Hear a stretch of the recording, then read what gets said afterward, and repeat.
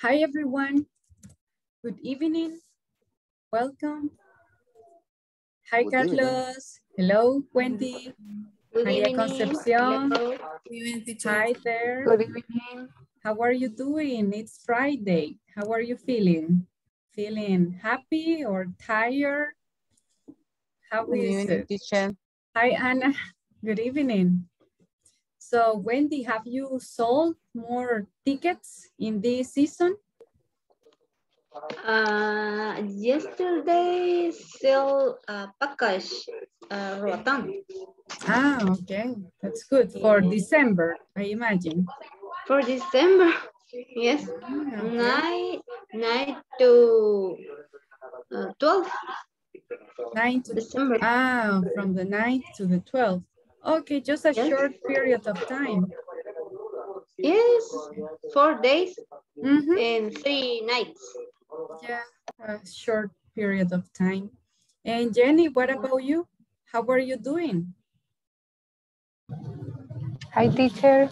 Hello. Are you in your house or not? Not No. yet. I go into my house. Are you driving or No, you use no. by bus? Today, no. No, not in the today. car, but I don't I'm not have, driving. today. Okay. All right. Okay, well, let me guys take the attendance. I will take the attendance right now. So let's begin with Ana Beatriz. Present, teacher. Okay, Ana Lilian. Present. Ryan Javier. Present. Okay, thank you. Carlos Antonio. Present. Elizabeth Martinez. Jose Arnoldo. Jose Galileo. Jose Jonathan. Present, ma'am. Thank you. Jose Rodrigo. Juan Carlos Rivas. Laura Carolina. Present, teacher. Thank you. María Concepción. Present, teacher. María Elena. Mayra Veralice. Nelson Gabarrete. Omar Francisco. Oscar Arnulfo. Present. Zaira Marlene. Present, teacher. Wendy Zabaleta. And Present, Jenny teacher. Santos. Okay, thank you. Present. Okay, thank you, Jenny. Present, teacher. Okay, all right, Juan Carlos. And so guys, I sent something in the group. Did you receive it? I sent a document, a PDF document. We're going to use that. In that document, there are some pictures that we will use. Les envié un documento a WhatsApp hace unos minutos que tiene unas pictures. Vamos a utilizar comparatives. Today, we're going to check comparatives a little bit. I'm going to send you to our room for 5 minutes and you have to create as many sentences as possible. Los voy a enviar a una sala reducida por 5 minutos y tienen que crear el mayor número de oraciones en el tiempo de 5 minutos. You're going to be there 5 minutes. Create as many sentences as possible using comparatives, right? And the pictures. Utilizando las pictures, vamos a usar eso and the comparatives. Questions? Las oraciones son de acuerdo a las imágenes, teacher. Ajá. Okay. Correct. For example, there is an elephant. The first picture is an elephant. You can say, the elephant is taller than the ant. Okay. The idea is that you use the elephant and all the pictures. Well, all the sentences you can in 5 minutes. We will be working in groups, well, in couples. Ana Beatriz, Ana Lilian, Brian, Carlos. Juan Carlos, Laura. María Concepción, Mayra. Nelson, Oscar. And then Wendy, Good, Zaira. good. Hello, Arnoldo. Good evening. Welcome. And then Arnoldo and Jenny. Okay, open the rooms, please. 5 minutes.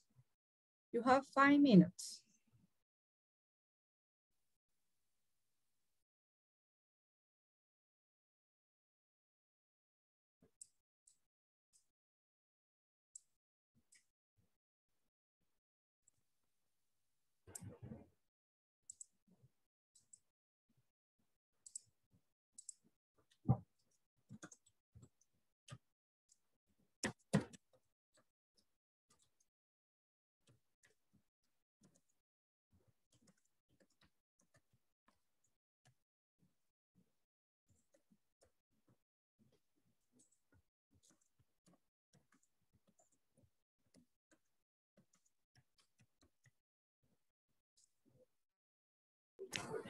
Hi, guys.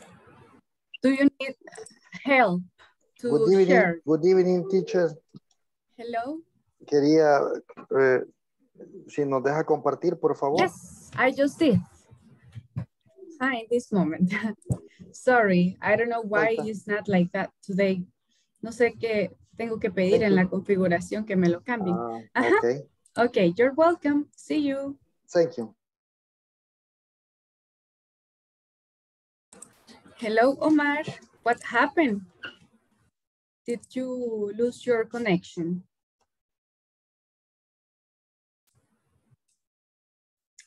I don't hear you, Omar.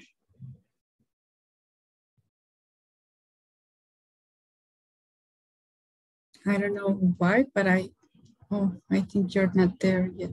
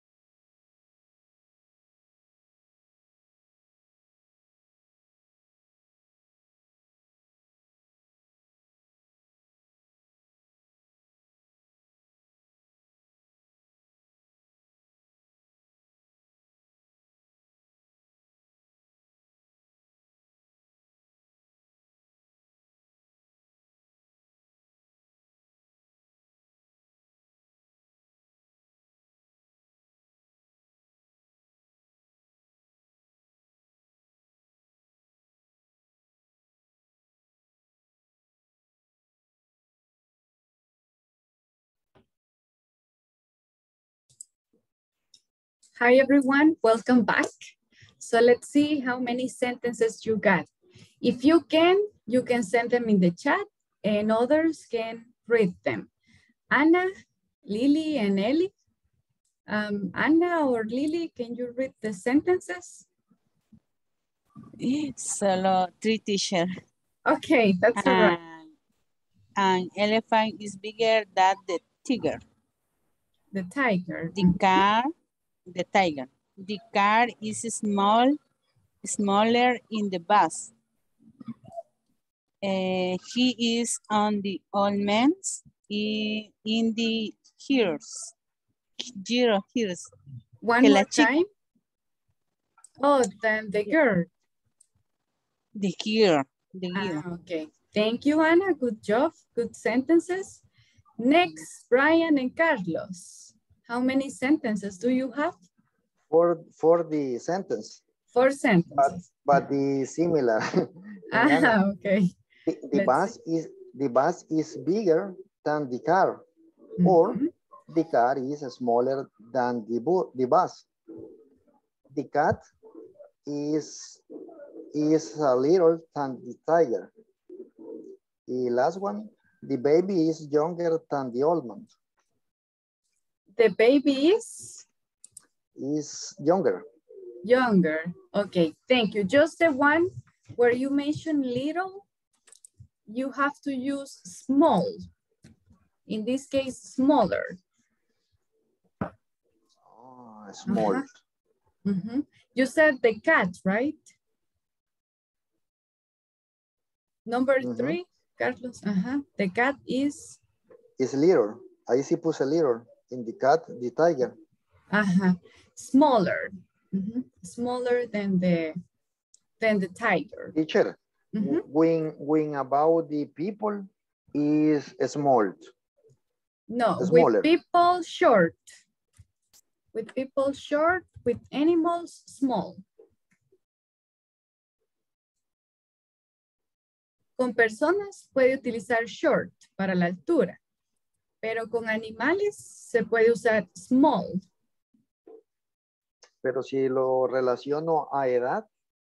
A edad, young. Young or older.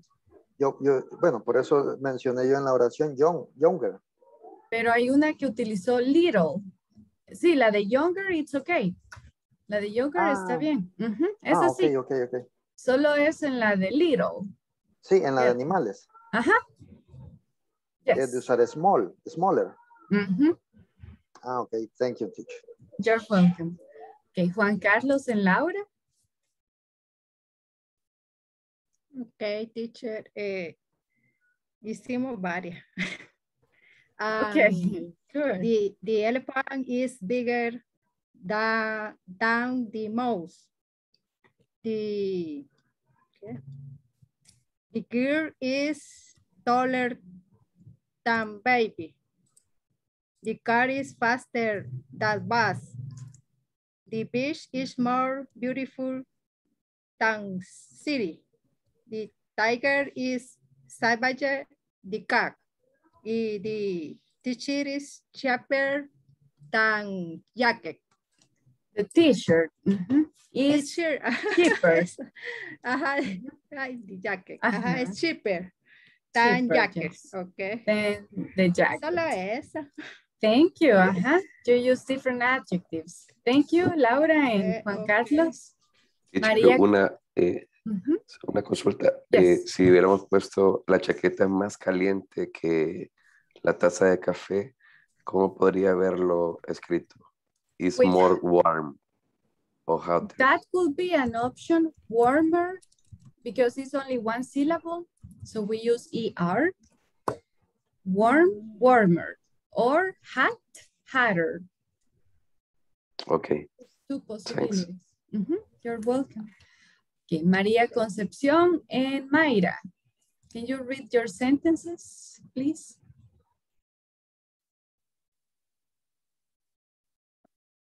Okay, I don't see them here. Mayra, I think she's not available. Hi, Mayra. Teacher, fíjense que como íbamos entrando las dos con María Concepción, casi que no las logramos hacer, pero yo ahorita las hice una, pero no sé si estarán bien, va. Okay, what is it? Le voy a decir aquí. Va, dice, the bus is bigger in a car. Then, The baby, then the car. the baby is smaller in the man. Use short. Shorter. Shorter. Ah, pues tengo mala la otra porque la otra es the mouse is smaller than the elephant. That one is okay. For animals, you can use small.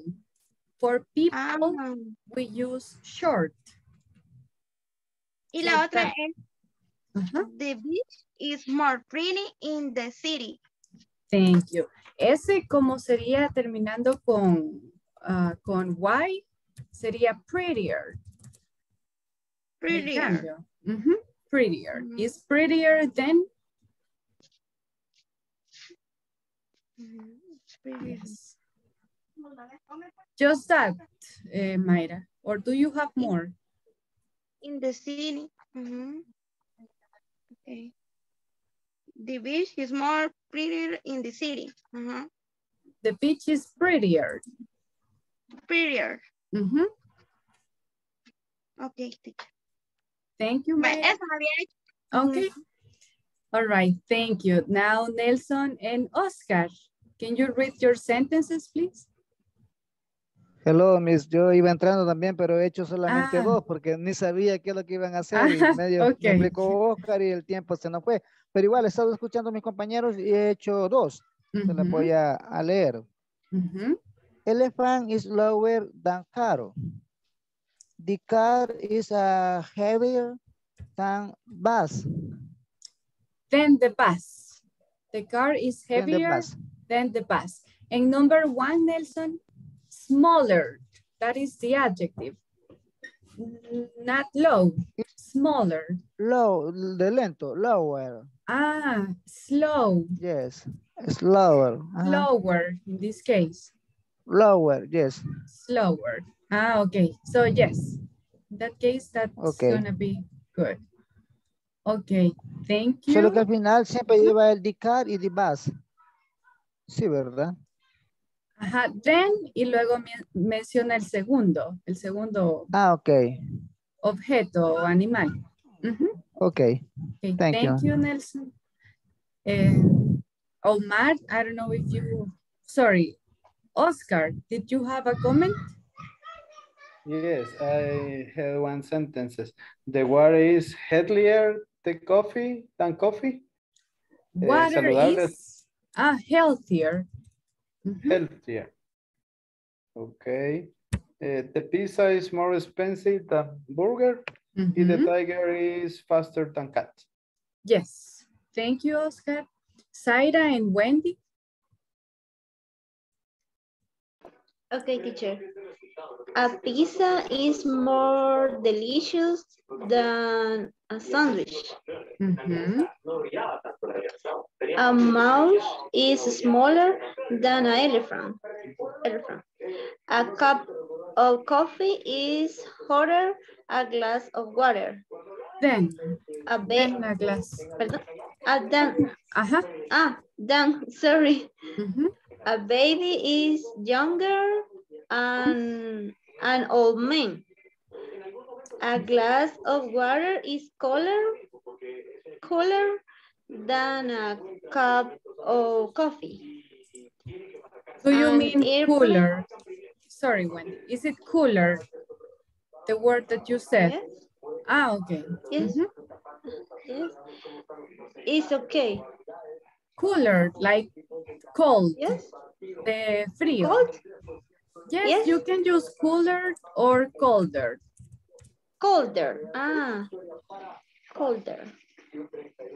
Is better. An airplane is faster than a bus. A tiger is bigger a cat. A jacket is hotter than t-shirt. Sorry. A tiger is bigger than a cat. Okay. Okay, Wendy. Thank you. Thank you very much. You and Zaira. Solo el único comment, Wendy, el then. Que no se nos olvide el then para comparar al final. Solo en algunas creo que no lo escuché, pero aparte de eso sí. Okay, thank you. And then Arnoldo and Jenny, Arnoldo sent the sentences in the chat. The number 1, Arnoldo, is correct. Number 2, Maria is more interesting. That will be the right word. More interesting than Elisa. The next one, number 3, my dog is more intelligent, is correct. My hungry, what do you mean there, Jenny and Arnoldo? Number 4. Mi hambre es más grande o más larga que mi enojo. Mi hambre es más grande que mi enojo. Yes. Yes. Okay. Yes, in that case, it's going to be my hunger. Hunger is bigger than my anger.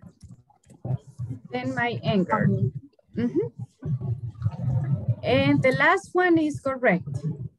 My brother is younger than me. Okay, thank you, Arnoldo and Jenny. Do you have a question, guys? Only when the word hungry. Hungry. Hungry es hambriento, entonces. Hungry es el adjective, de cómo nos sentimos. Pero el noun, el nombre, es hunger. Este es el noun. Es como happy, ¿verdad? Happy es el adjective. Happiness. Ya. Es la comparación. Es el noun. No. Happiness. Es el adjetivo. Entonces ese es hunger y anger. Yes. Thanks. You're welcome. Okay, I'm going to share with you another. Nelson, do you have a question? Sí, solo una pregunta es, cuando lleva el mar, no lleva el tan. Cuando lleva el more. ¿Sí? Yes, siempre lo lleva. She is more beautiful than you. Es que en la plataforma creo que tengo ese detalle en 3. Que tuve que quitárselo y así me salió bien, no sé. Por eso le preguntaba. Me la envía, please, para ver ahí cuál es el change. Porque yo le quité el tan y me salieron buenas, por eso le hago la pregunta. O ya me salieron buenas, pero le quité el tan. Teacher. Arnoldo. No me recuerdo si fue Wendy o Galileo quien hizo esa observación el lunes. Que tenía ese problema, la tarea 1 en la plataforma. Lo voy a ver y les mando el feedback. Sí se puede hacer eso de no ponerle la otra persona cuando el contexto ya lo indica. For example, I'm talking about a dog and the cat. Estoy hablando de un perro y un gato. Y ya establecí de que el perro es feo. Y puedo decir, the cat is prettier. Y ya no comparo porque ya lo mencioné antes. So, let me check. Les voy a revisarla otra vez y les digo the reason why on Monday. Sí, porque yo estuve luchando bastante tiempo y al final le quité el tan y ahí me salió buena. Entonces, I'm sorry, Nelson. Okay, let me check and I'm going to give you feedback over the weekend. But yes, it is possible. It is possible. Es obligatorio usarlo cuando tienen los dos, ¿verdad? Mencionan en la primera persona y al final la otra es obligatorio. Pero si no se menciona la segunda persona, entonces no lo ponemos. Pero sí, lo voy a ver y ahí les explico bien la regla gramatical. Okay, so another rule. Solo les voy a dar una regla más porque hay varias about comparatives. So adjectives ending in ed. When you have an adjective ending in ed. I can't see. Okay, one moment. Can you see now?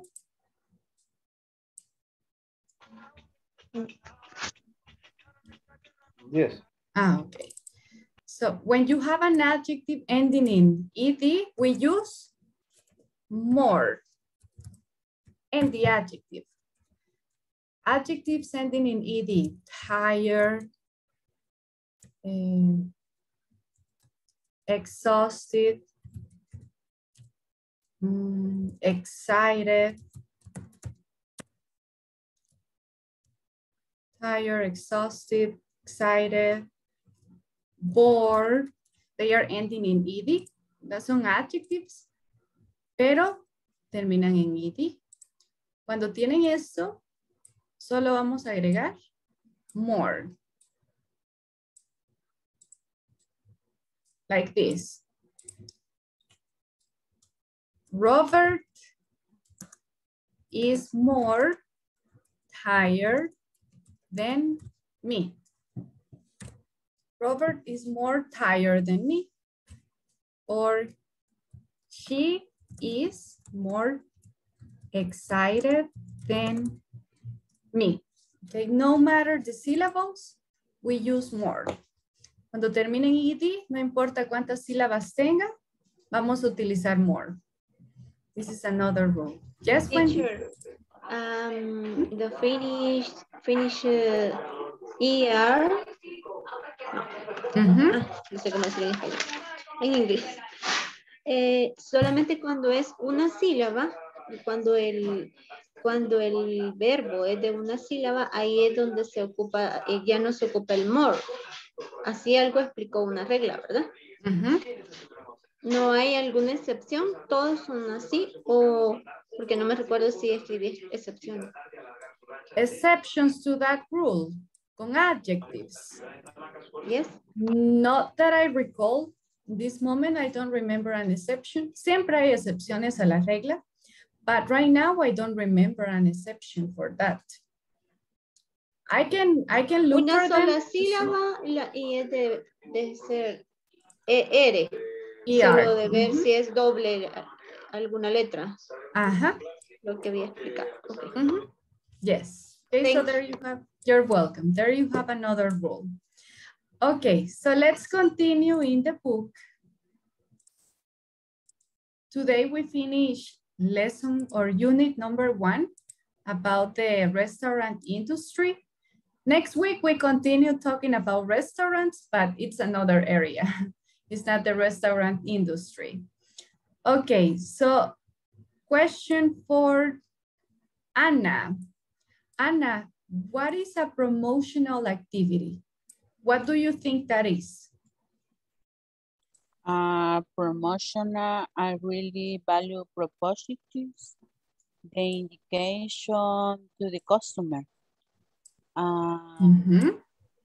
In the restaurant, the offer is a discount.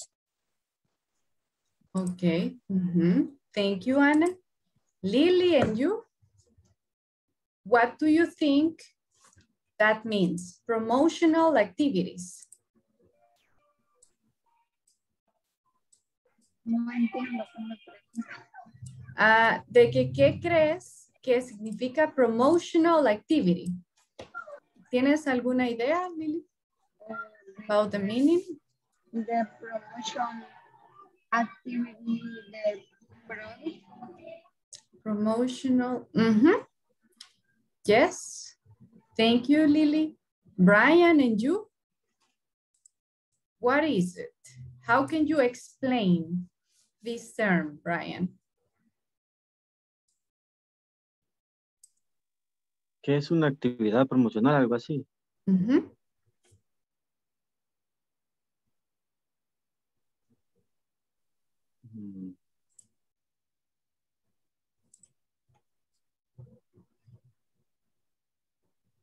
I don't know. Okay. Who has a comment? Who would like to explain what a promotional activity is? Talking about the restaurant industry. Ellie, do you have a comment? Solo only promotional activity is maybe you have a new product in your company. A new. Yes. Ellie, but it's a little bit different. It's a little bit different than just having the product. Serán las actividades que tiene uno que hacer para promocionar. How could you say that in English? In this moment. Because yes, you are right. Me duele la garganta. Okay. Okay, Juan Carlos. But yes. Maybe how do you arrive the new product for customer? Yes, Oscar, thank you. So yes, the promotional activity are the activities. Arnoldo, please help me. Right, just activate the microphone. Maybe teacher, when a company planning introduce to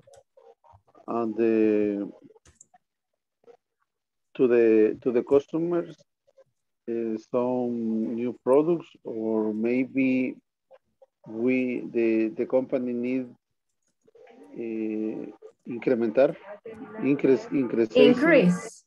increase the sales about some product, and the promotional activities included discounts, some promotionals or gifts, or for example maybe give samples with other products. Yes. With the purpose that the sales increases in the company. Yes, Arnoldo. Thank you for your comment. My comment is in the chat. Jenny? Help us, Jenny. Hi, teacher. Hello. The promotion activities are all activities to show new products or service to the client for emphasizing the qualities and characteristics. Correct. Thank you, Jenny. So yes, you are right. So it's like activities, right? They can plan. Arnoldo mentioned some. And today I'm going to give you more promotional activities restaurants have to promote more products or to get more customers. Okay, question number 2. Okay, Carlos, how do you create successful promotional activities? Successful, exitoso. Successful promotional activities for your restaurant. I think, teacher, how do you say? Use the social media or social networks. Social network is the better option for the promotional. That could be an option. Yes. Do you have more ideas, Carlos? No. Not in this moment. Okay. In English, no. Not in English, only in Spanish. Okay. Thank you, Carlos. Rodrigo and you, do you have other ideas? Or Laura, other ideas to create successful promotional activities? Oh, create your strategy. Strategies. Yes. Create the website for the new menu of the restaurant. Those are some options. After voucher and discounts. Correct, Rodrigo. Thank you. And Laura, do you have other ideas? Teacher, see, if it is a new product, will promote is an event in the hotel or feria fair in the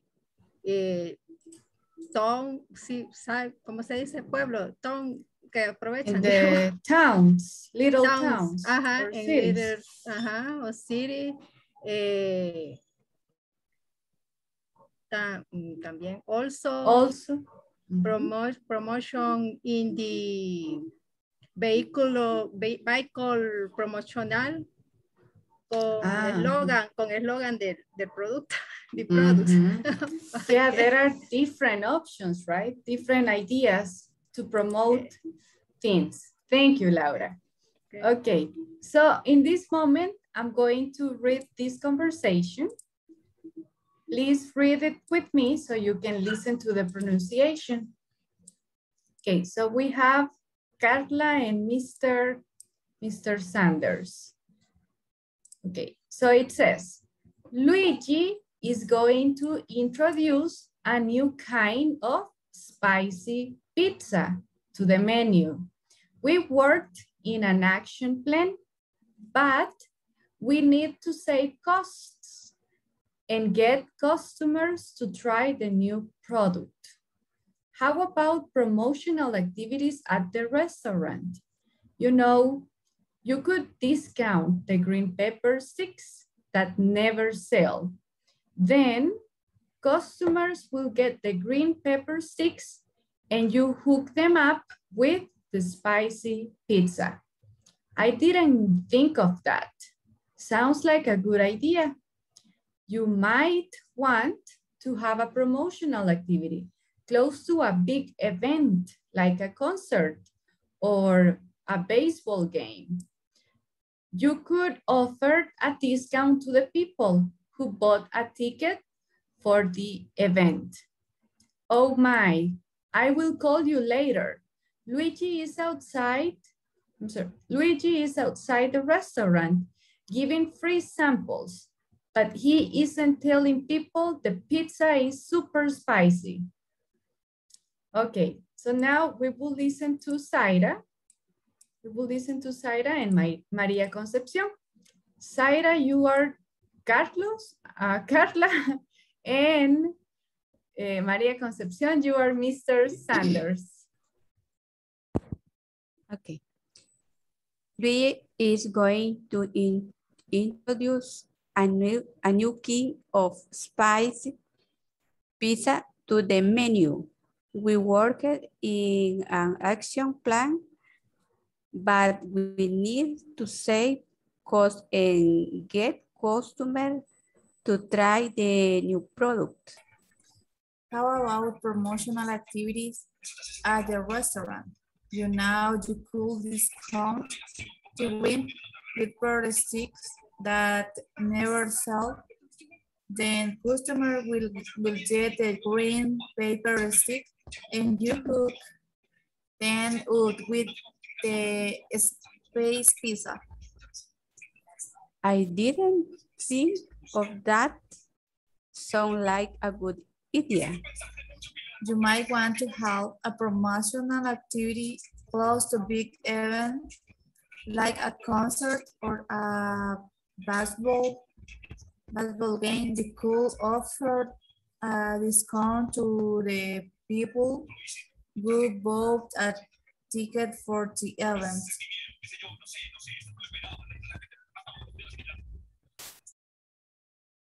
Oh my, I will call you later. Luis is outside the restaurant giving free samples, but he isn't telling people the pizza is super spicy. Thank you, Maria Concepcion and Zaira. Very good pronunciation. I only have like 5 or 4 words, as you can see here marked. Okay, so number 1 is kind. That is the right pronunciation. Kind. Kind. Yes. Idea. Idea. Idea. Event. Event. Event. And this one is baseball. Baseball. Baseball. Correct. Okay, just those words. Oh, and the one that you said here, it's called. That is the pronunciation. Called. Okay, thank you. Now we will continue and we will listen to Mayra.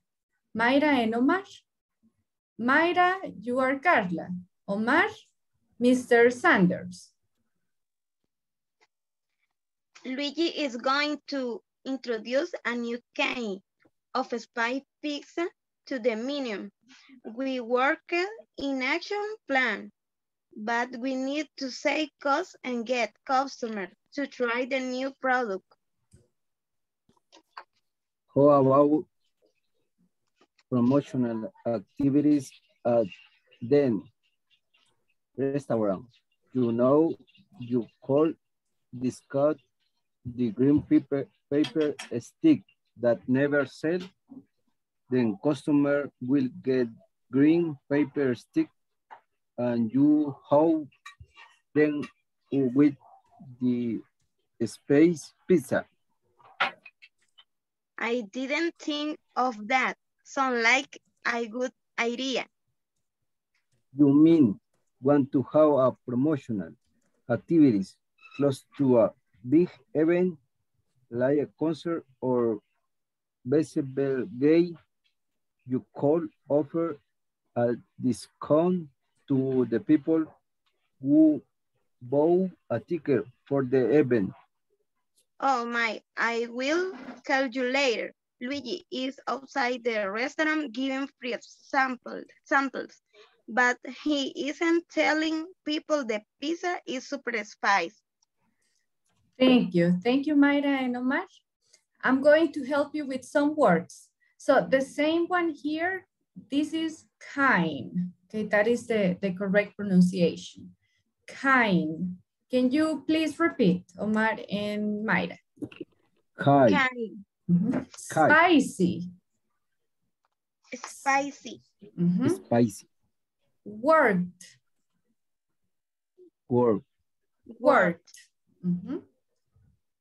And then could.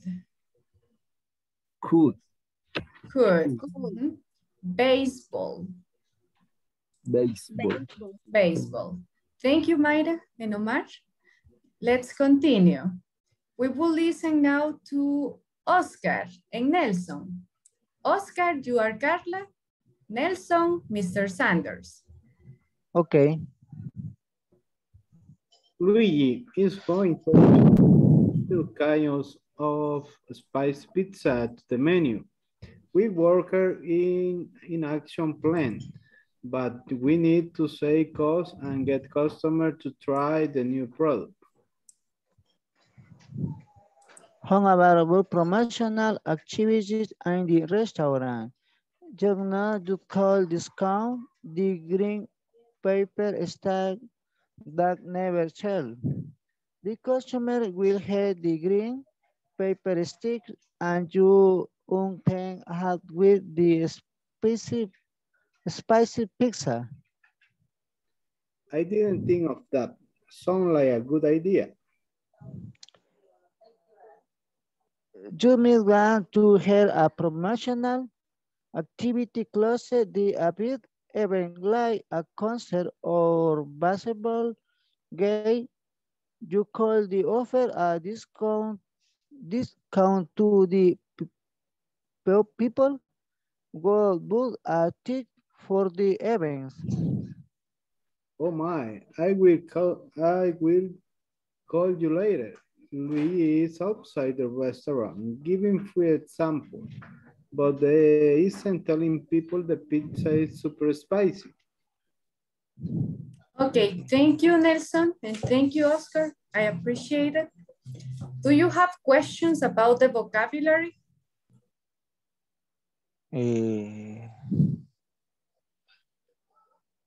Are you familiar with the word spicy or sticks when it comes to food?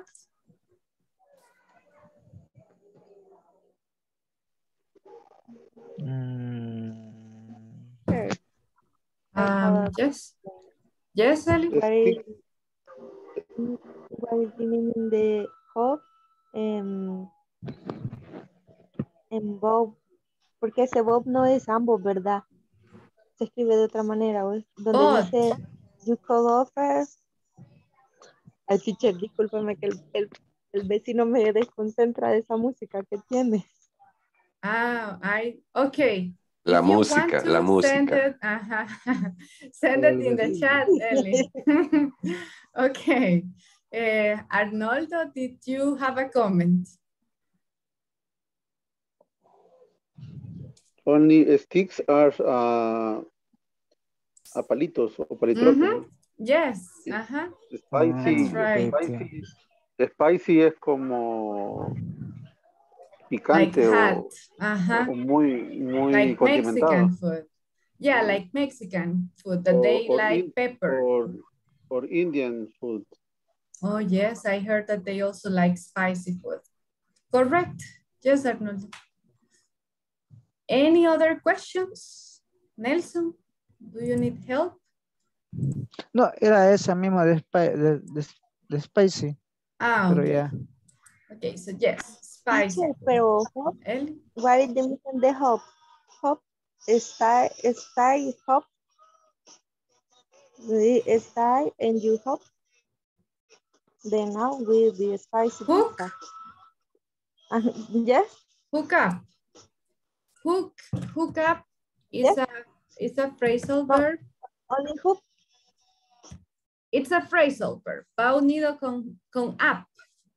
Como una sola palabra. It means to connect or to link something. In this case, he says, okay, connect the green pepper sticks with the spicy food. Link them. Have them in one thing. Hook them up. Do you understand, Ellie? Or yes, teacher. You do. Okay, so that is the meaning of hook up. Okay, then we have these three statements. Laura, do you have a comment? Yes, esa palabra que decía hook up. Es como, hook up, como enganchar, o sea, ofrecerían bueno, entiendo así, ¿verdad?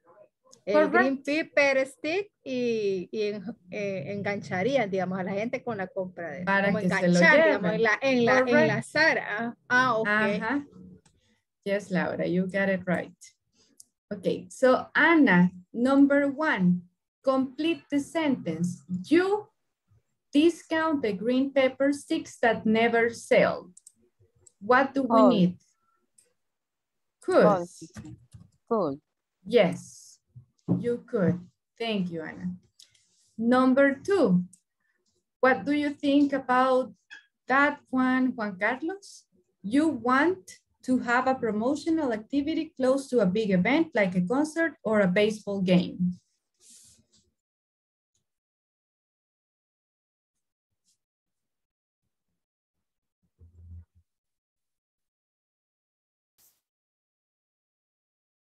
Or if you want to, you can send it to me in the chat because I know it's better, teacher.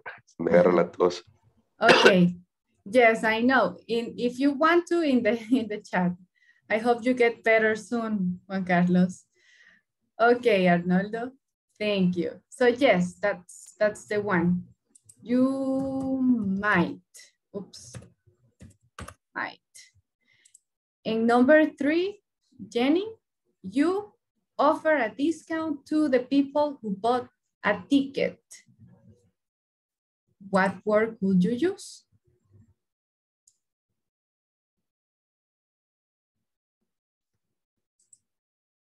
Are you there, Jenny? Hi, teacher, you could offer.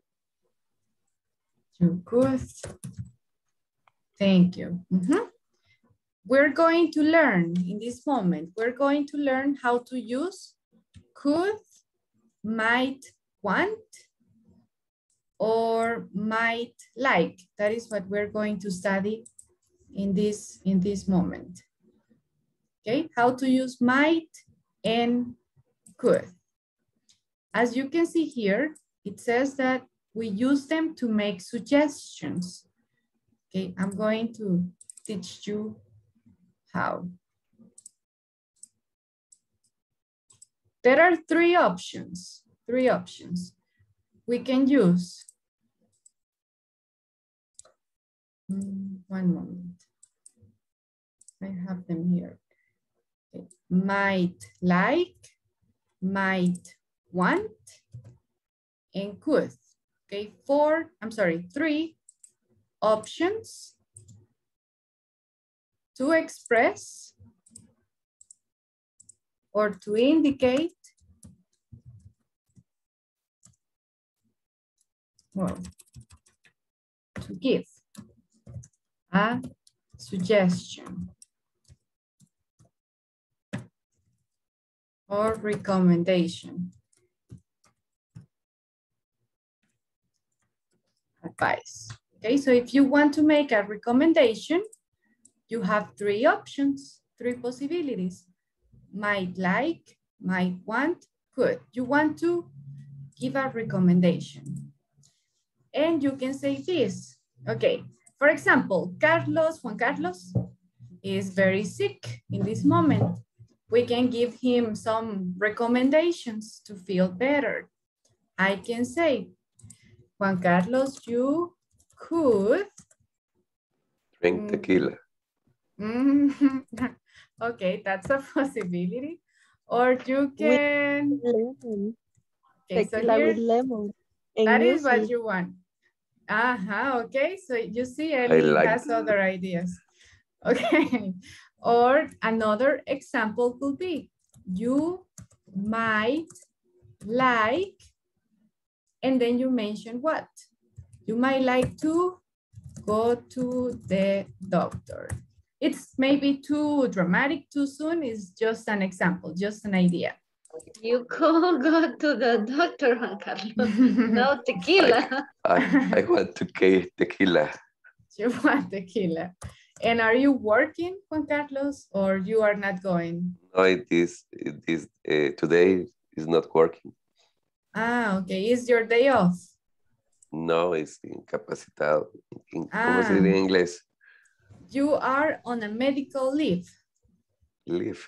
Medical leave. Okay. Yes. Okay. Eso, teacher. Okay. Now this is used in two options. We use them. Hold on. I'm going to put it here.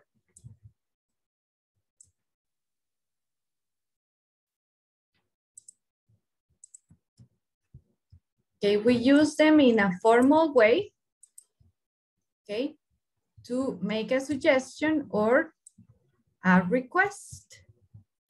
Request, no sé si se recuerdan que era request. Do you still remember it? No. Ana. Como una solicitud o petición. Ese es un request. Ahora, son como formales las palabras. Entre todas, could sería como el más casual, pero aún es formal. Can es como el más informal, casual, pero todos son con respeto, very polite words. So you might like to, sorry, Brian, do you have a question? Es que no entiendo bien el might like, el might want todavía. Es lo mismo como que usted quiera dar una recomendación, Brian. De la misma manera que could, imagínese que might like y might want es como un sinónimo. Tómelos como un sinónimo de la palabra could, solo que en vez de una palabra son dos, pero van juntas, juntas las dos. En el mismo sentido. Porque yo puedo decir, ok, tengo este ejemplo. You could drink tequila. Ok, that is one option. Pero si quisiera, en vez de utilizar could, puedo utilizar might like or might want. Like this. You might like I'm sorry. I messed it up. Okay, you could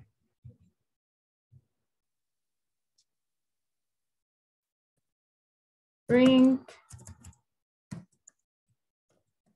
Okay, so that is using could. Ahora, si no queremos utilizar could, podríamos utilizar might like. You might like to drink tequila. Pero, o sea, es como que, pero podría ser como que, yo podría decir I could, como de una forma más educada. O simplemente las otras dos opciones se pueden utilizar sin nada que ver con determinada forma. Todas son polite, en el mismo nivel, Brian. Las tres tienen la misma formalidad. Entonces se pueden tomar como sinónimos, pero lo que cambia es la estructura. Por ejemplo, la opción 2 y 3 llevan to, ¿verdad? Antes del verbo colocamos el to. Pero could no lleva nada, solo lleva could y el verbo. ¿Sí? ¿No? Ok. Sí, mamá. Ajá. Sí, entonces funciona de esa manera. Podría ser para dar una sugerencia o podría ser por si uno quiere pedir una petición. For example, I have a problem. I have a problem with the manager. Maybe you can give me a suggestion. So Wendy, what would you advise? If I have a problem with the manager, what would you advise or recommend?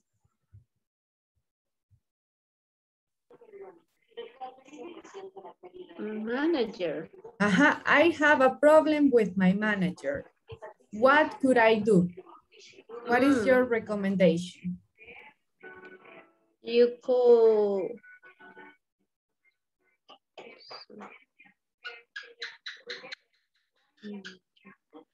you could talk with manager. That is one answer. To give a recommendation, I could talk to the manager.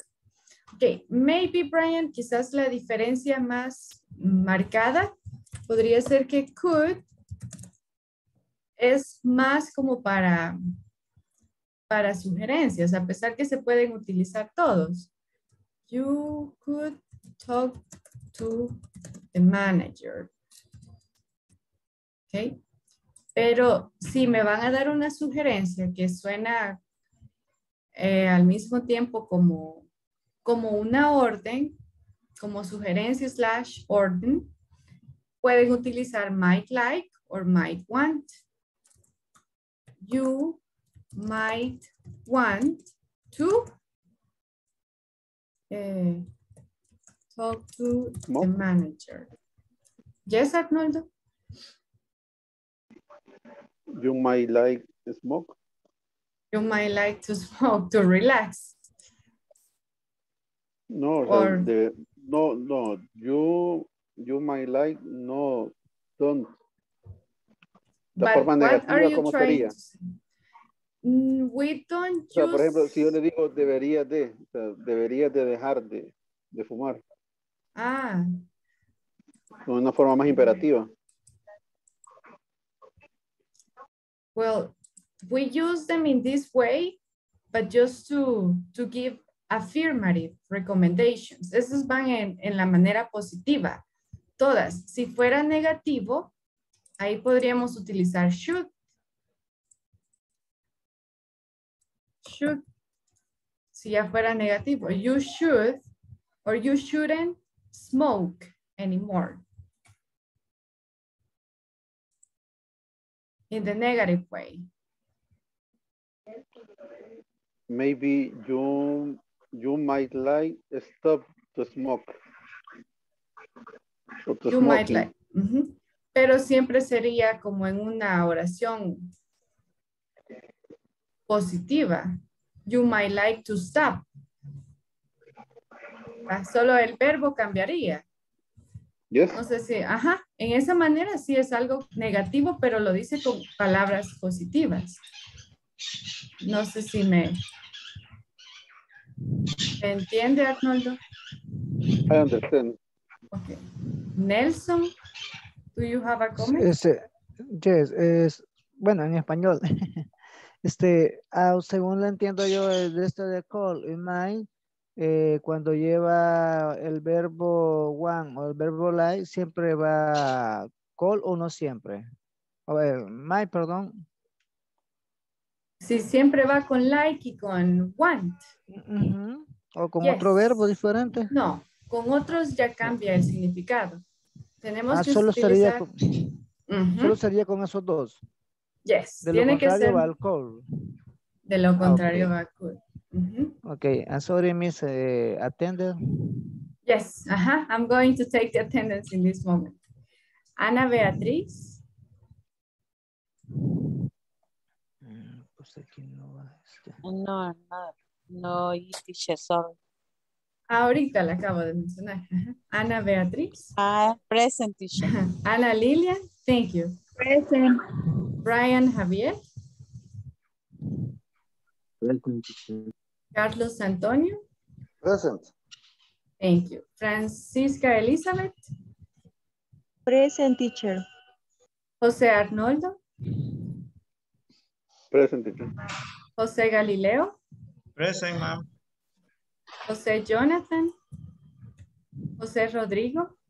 Present, teacher. Juan Carlos. Laura Carolina. Present, teacher. María Concepción. Present. María Elena. Mayra Moreno. Present, teacher. Nelson Gabarrete. Present, Miss. Omar Francisco. Present. Oscar Arnulfo. Present. Zaira Marleni. Present, teacher. Wendy Maribel. Present. Okay. Jenny Santos. Present. Okay. Thank you. Let's practice. I'm going to mention a problem, okay, and you have to use the same or all the options to tell me a recommendation. Okay, this is the situation. I need money. Give me one recommendation in 3 different ways, okay? Denme la misma recomendación, pero de 3 diferentes maneras. Please send it in the chat so I can read them.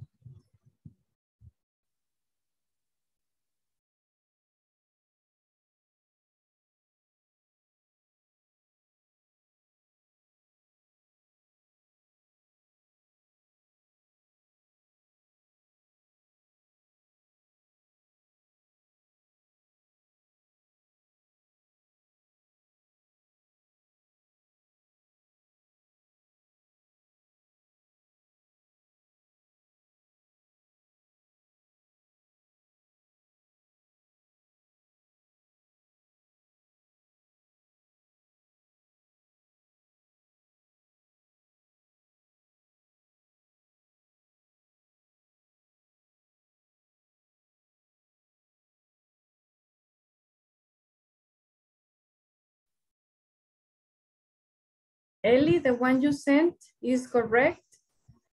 Juan Carlos, I sent you feedback. I sent you one correction. The one with could no lleva to, Juan Carlos. Con could, solo you could work. Y should, the same. Esos no llevarían to. Los otros sí. You might want to work. When you use option 1 and 2, cuando usen might like or might want, tiene que llevar to para conectarlo al verbo. So, Ellie, that is the only change. Yes, Wendy, you might want to go to a bank.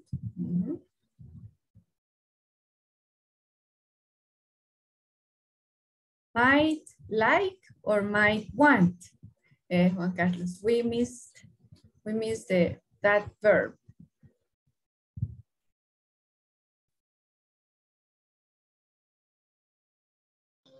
Teacher, entonces en la segunda oración me faltó el to.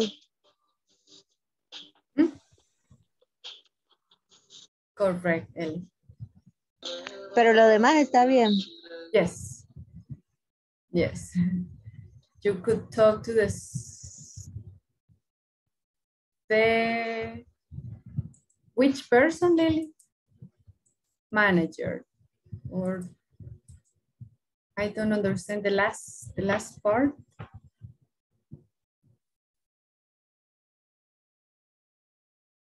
Let's see. Can you repeat the question, please? No, it was about the sentence Lily sent. Huh? Lily, I don't understand the last part. No entendí la última palabra, Lily. Dice, es el supermarket. Supermarket. Ajá. Ah, ok. Ok, thank you. Carlos nos hizo falta el to in sentence 1 and 2. Tiene que ir might like to and might want to lend money. Then Laura, you could sell the iPhone. You might like to help. You might want a loan. Okay, then Nelson, I might like to go to the beach. Okay. María Concepción, might, y luego tiene que llevar like or want. Like or want to work. Laura, you could sell the iPhone. I might like to help you. You might want to know. Brian, you could sell something you don't use, correct? Jenny, you might want to visit a new office, correct? Anna, you could sell things, You could work, yes, Oscar. Mayra, you could buy lottery tickets. Good idea. You should work. Okay, thank you, Oscar. You might like to play the piano. Okay, that's a good option. Thank you, Wendy. Oscar, you might want to work. You could lend to the bank.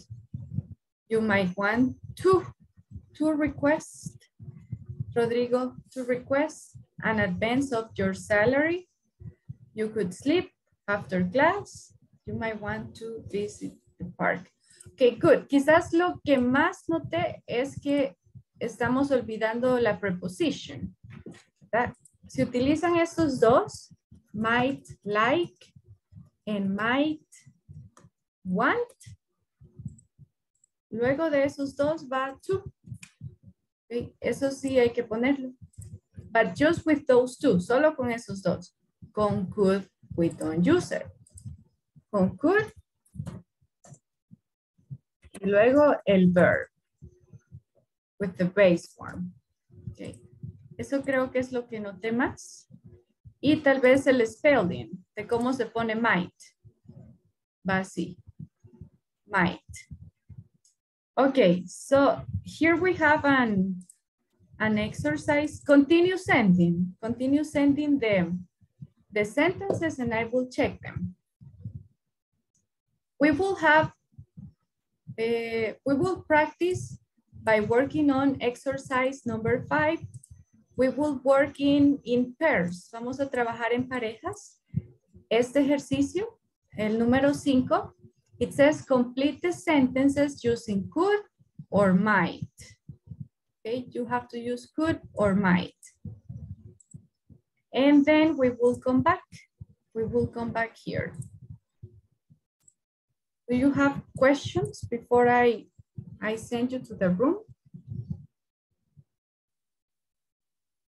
No, no questions. So, ¿vamos a hacer lo de los paréntesis o lo de que está numerado del 1 al 6? Just number 5. Primero vamos a hacer number 5, lo vamos a revisar, okay. And then we continue with the other one. Okay, miss. Teacher, ajá. En la, ¿qué? en la descripción de lo que vamos a hacer dice que solo usemos el could y el might. Así sería, sin ponerle al might line ni nada, solo might. Ya está, ajá, ya está. Ah, sí, ya lo vi, teacher. Ok, thank you. You're welcome.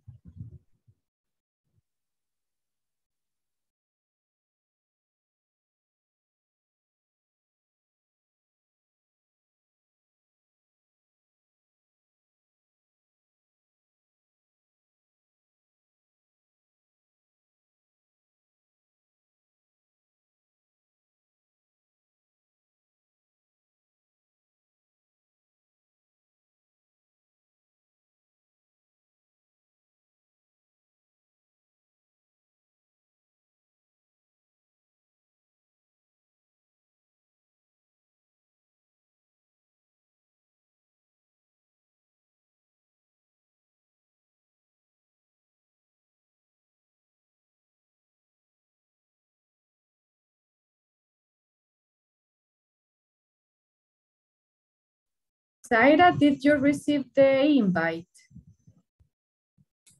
Teacher, a mí me mandó a las 8, pero me sacó. Ah, okay. Okay, I'm going to send you another one then.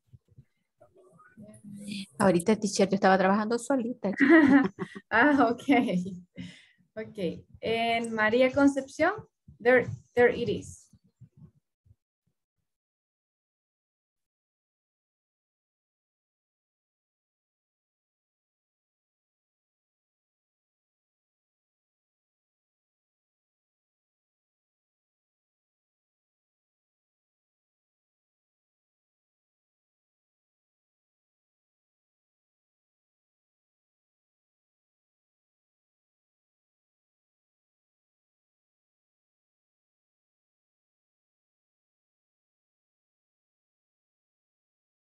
Ay, se había quedado solito, ¿verdad? Igual que Lily. I'm sorry. Okay. Do you need my help? No sé si comprendieron bien cómo funcionaban esos tres. Or if you have a question. Yes, comprendí. Yo sí lo comprendí. You understand. Okay. And Julie? También. Okay. So work together and in a few minutes we will go back, okay, to the other room. Okay, see you. Hi, teacher. Hello. How are you doing? Fine. Do you need help? No, they finished the number 5. You finished already? Yes. Wow, that was very fast. So you are working in the next one. Anda con todo ahorita. Anda on fire. Flash. Ok, porque es viernes, Carlos, ¿verdad? teacher. No están cansados. Okay. Cool. Ya queremos terminar. Are you going to stay tonight for the private session? ¿Sí estamos siempre? Yes. Okay. Yes. I wanted to confirm. Quería ahí confirmar. Ok. Maybe ya terminaron quizás todos, ¿verdad? El primero. Sí, teacher. Okay. Ok, entonces voy a cerrar los rooms para que lo veamos. Porque el otro lo vamos a hacer todos en el otro room. Ok, see you there. Bye.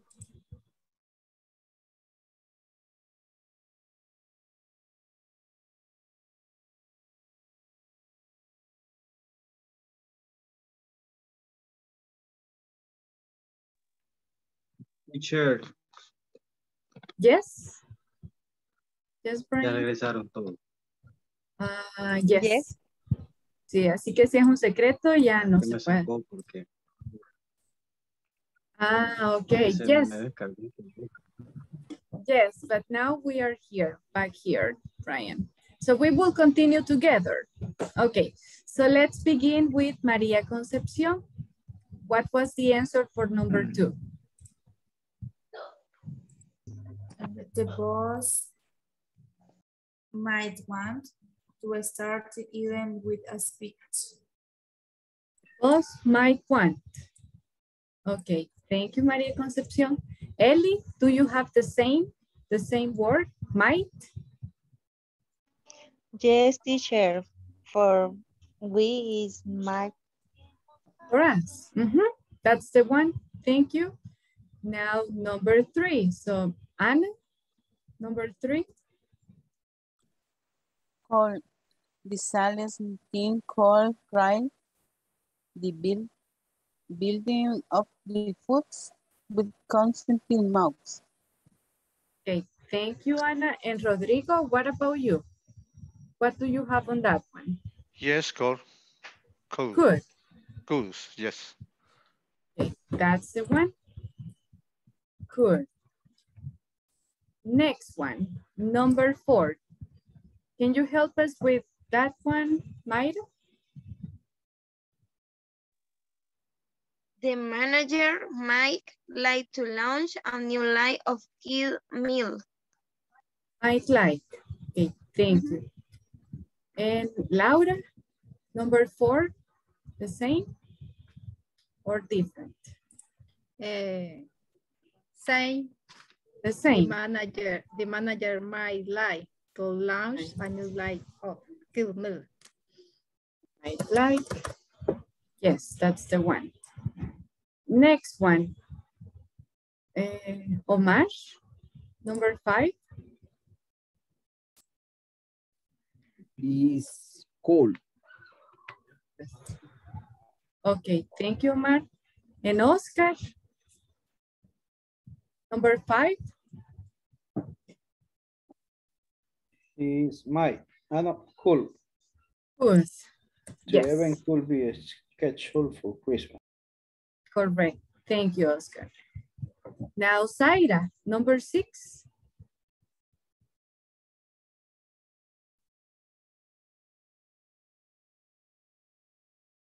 Zaira. Oh. Ay, ok. No me agarraba el It's okay. The store my like want to use a loyalty offering for people who do business with us frequently. Okay, thank you, Zaira. And Jenny, do you have the same? Number 6. The store might want to use a loyalty offering for people. Might. Correct. Those were the right options. Thank you. Good job. Now we continue with exercise number 6. Here we have promotional strategies. Okay, we have promotional strategies, the name, and their definition. Probably you are not familiar with all of them. We will discuss them, okay, together. I will explain in a moment. Vamos a tratar primero de ver si logramos encontrar el meaning para cada uno. Probablemente hay algunas que quizás no conozcan, ¿verdad? No las hemos practicado, pero vamos a tratar y en un momento vamos a ver qué significan. Okay, so in 3 minutes, okay? In 3 minutes we will check them. Do you have a question about the dynamic, the exercise?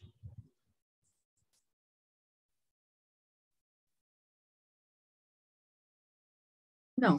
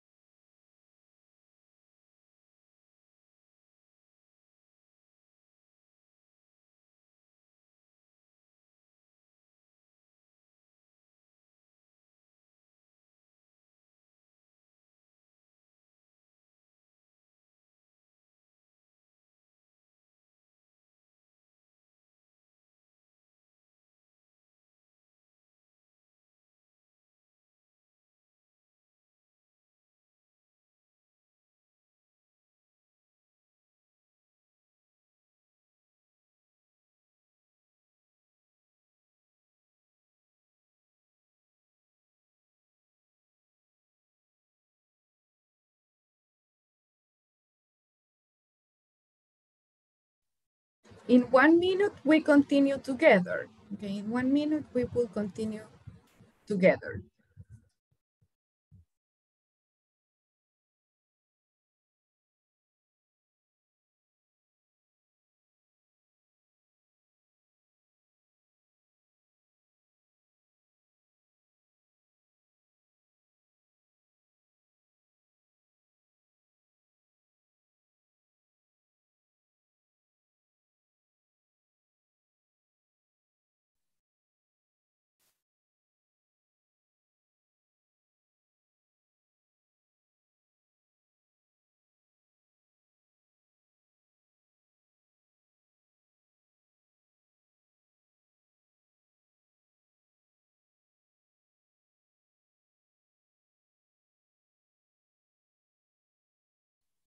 Okay, so let's continue together. I'm going to help you with the ones you don't know. Here we have 5 different promotional activities, promotional strategies. Let's begin with the easy one, the one you knew. Arnoldo, sampling. Where is the definition for letter E?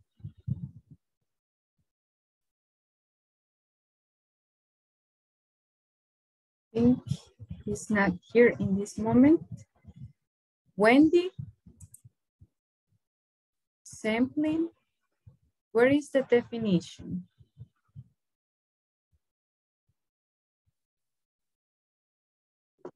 I don't know. No. Okay, you might. Do you remember that one? Sampling. The promotion of product by distribute samples of it. That's the one. Thank you, Mayra. That's excellent. Okay, that is letter E. Now sampling. Do you remember that one, Jenny?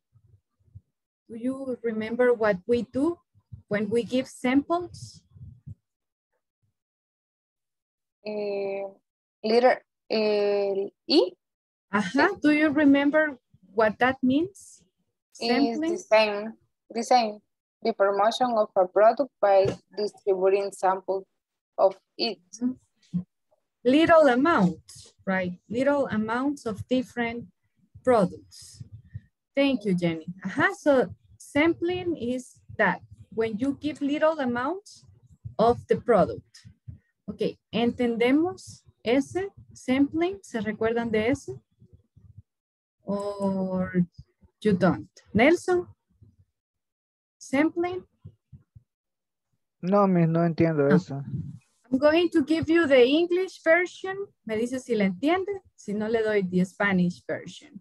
Sampling is when you offer a little piece of the product to customers. You offer a little piece for they to taste it, for they to see it. Do you understand? ¿Me entendió la English version? No. No. Ok, ese es cuando se le da a la persona a probar, por decirlo así, diferentes productos. Una degustación. Ese es sampling. Ok, let's continue with loyalty offerings. Loyalty offerings. Do you have an idea? Yes, Ellie? Teacher, so excuse me, teacher. Usted dice una degustación, pero solo se utiliza para degustación o cuando usted le muestra algún producto al cliente. A sample. O sea, la palabra es solo cuando usted está dando una demostración o cuando... No, it can be used in other areas, not only in restaurants. You can give samples of other things. Sí se puede utilizar en otras áreas. Okay. So then loyalty offerings. Let's talk about that one. Zaira, what do you think?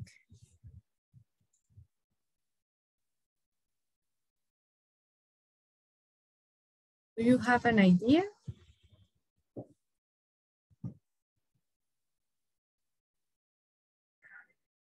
Loyalty offering.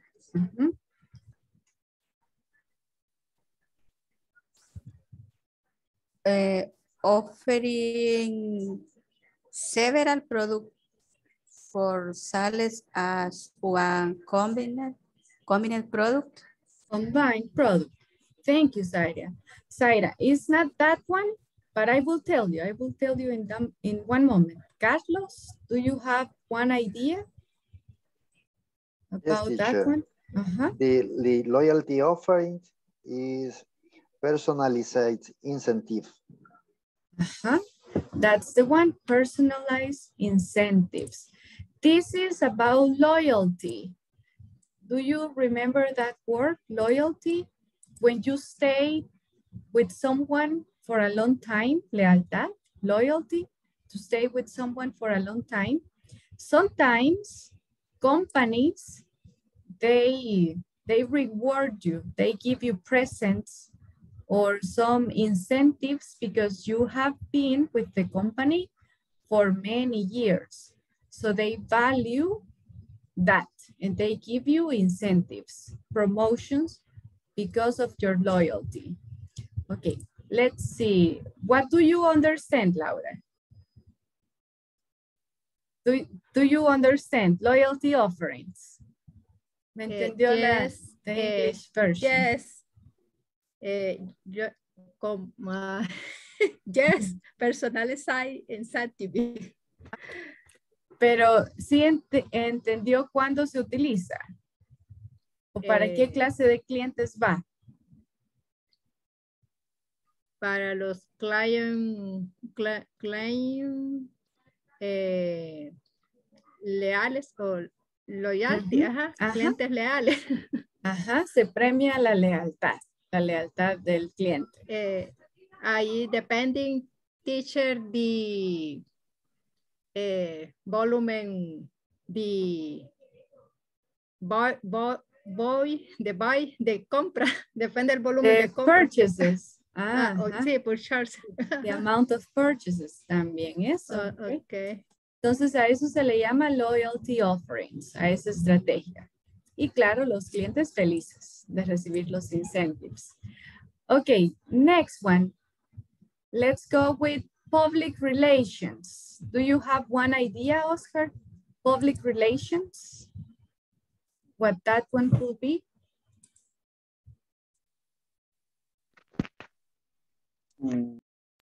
Public relation, the professional maintenance of a favorite public image. That's the one. And do you understand that one, Oscar? Do you understand what it is referring to? That strategy. What do you understand? Is when the professional or team of the company have the or apply promotional strategies for the better the image the company, but they increase your sales. Okay, thank you.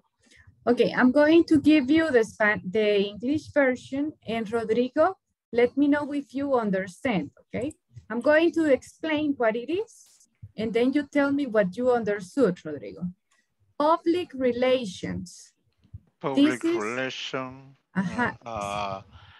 applying an event, design interactive, the public attention.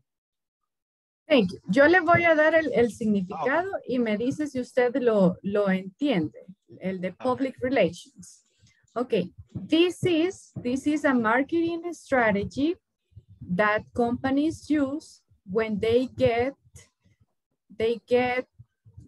publicity for free. Sometimes it comes from famous people. They use their brand, and sometimes they get like rewards, for example, Grammys, Oscars, and they get the reward for free. So they get more customers, but they don't pay for that. Rodrigo, what do you understand? relaciones públicas, promociones para atraer la atención de las personas y de clientes en eventos como lo que decía Grammys. Yes. Ajá, sí, sí es parecido. O sea que el de Public Relations es cuando una compañía obtiene como fama, pero sin pagarla. Okay. Porque, ajá, puede ser de que una persona utilice su marca o que gane un evento y le dan publicidad al lugar sin que ella lo haya buscado. Okay. Entonces, ese sería el de Public Relations. Okay. Thank you, Rodrigo. Then we have bundling. Do you have one idea about that one, Omar? Bundling.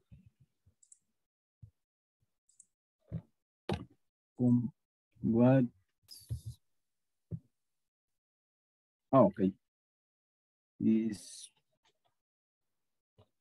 offering several products for sales on one combination product.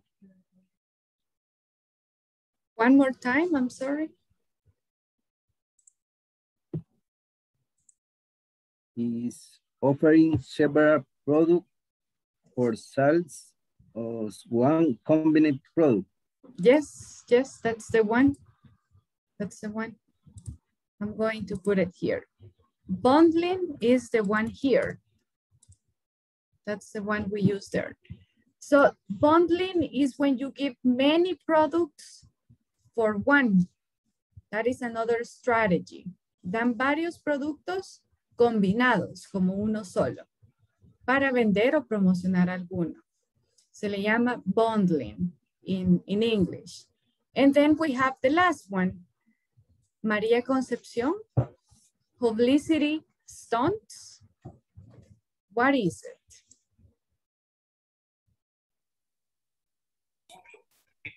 A planned event designed to attract the public's attention. Thank you. This is what Laura mentioned. Creo que Laura lo mencionó. At the beginning of the class, you plan an event to attract people, right? That is publicity stunts. Okay. Do you have a question about this? Questions about the promotional strategies? No? No questions? Wendy? Ida? No. Okay, so now we have the last activity of the class, okay? I know you're tired, it's Friday. O sea que ya, ahorita ya el cuerpo ya siente que es Friday. So hold on, okay? We are about to finish, but we will have a conversation, okay? Vamos a crear una conversation. This is the situation. You can see it here. One of you is going to be a new manager, okay? And you need suggestions. You need suggestions to better the dishes, okay? Have a conversation with the manager to give recommendations to better the menu or to have more clients. Va a haber uno que será el nuevo manager y el otro será, ¿verdad? Un employee. Y le van a dar sugerencias utilizando could or might like, might want, para mejorar el restaurante. To better the menu, puede ser mejorar el menú, or to get more customers, o para tener más customers. Do you have a question before I separate you? Nelson? Do you have a question? No? No. No one? No. No questions? Okay, so please open the room and try to plan the conversation.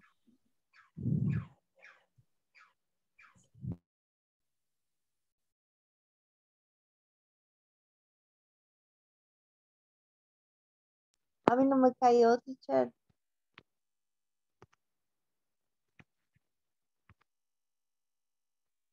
Can you see it now?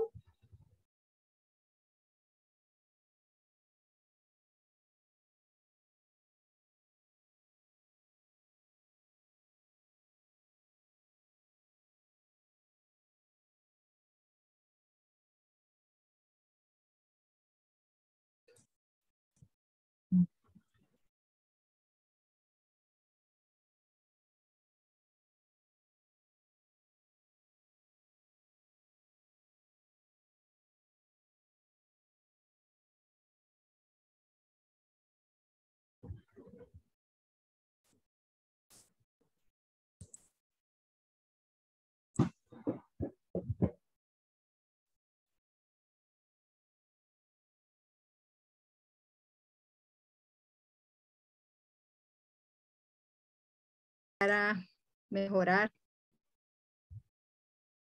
Usando could y could my, could when y could like. No, Okay, my like y my when y could. yes, it's correct. Así es, teacher. Yes, I'm going to stay with you for a moment. Me voy a quedar un ratito aquí con ustedes y cualquier cosa, pues yo les doy feedback, okay? But you can continue.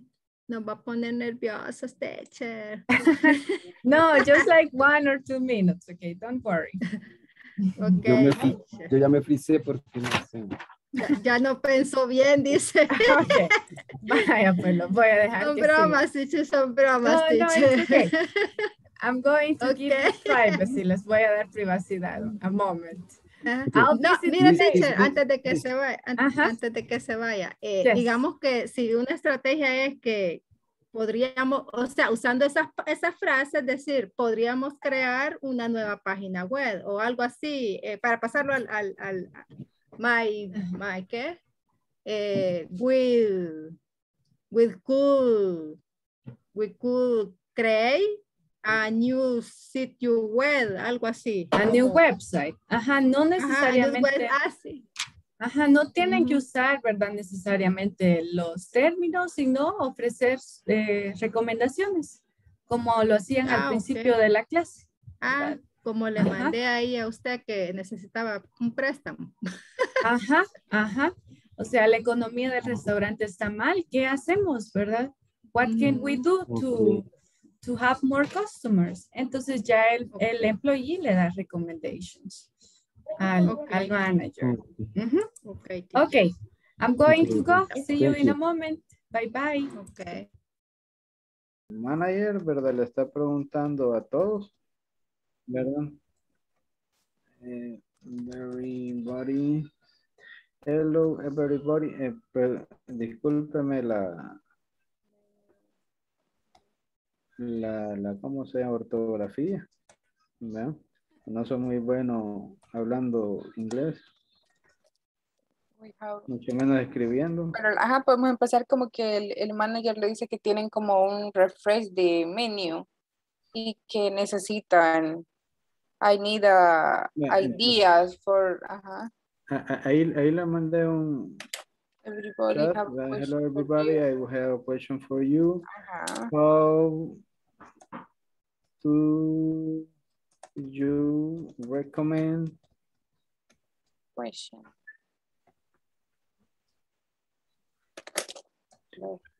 Or what you recommended for these more people come to restaurant, man?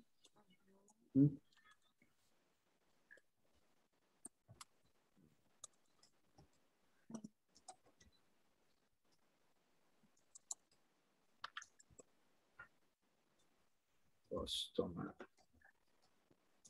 Ahí está la licenciada en Nibuya. I'm just listening to you. But if you need me, let me know and I can help you. Como veo que van bien, entonces solo estoy ahí. Come to restaurant. Así, digamos usted la manager. Hello everybody, I have a question for you. How do you recommend for the new customer come to the restaurant? Para que nuevos consumidores o clientes vengan al restaurante. Entonces, y luego vamos y ahí comenzamos. I cool, I chul, al mid o chul.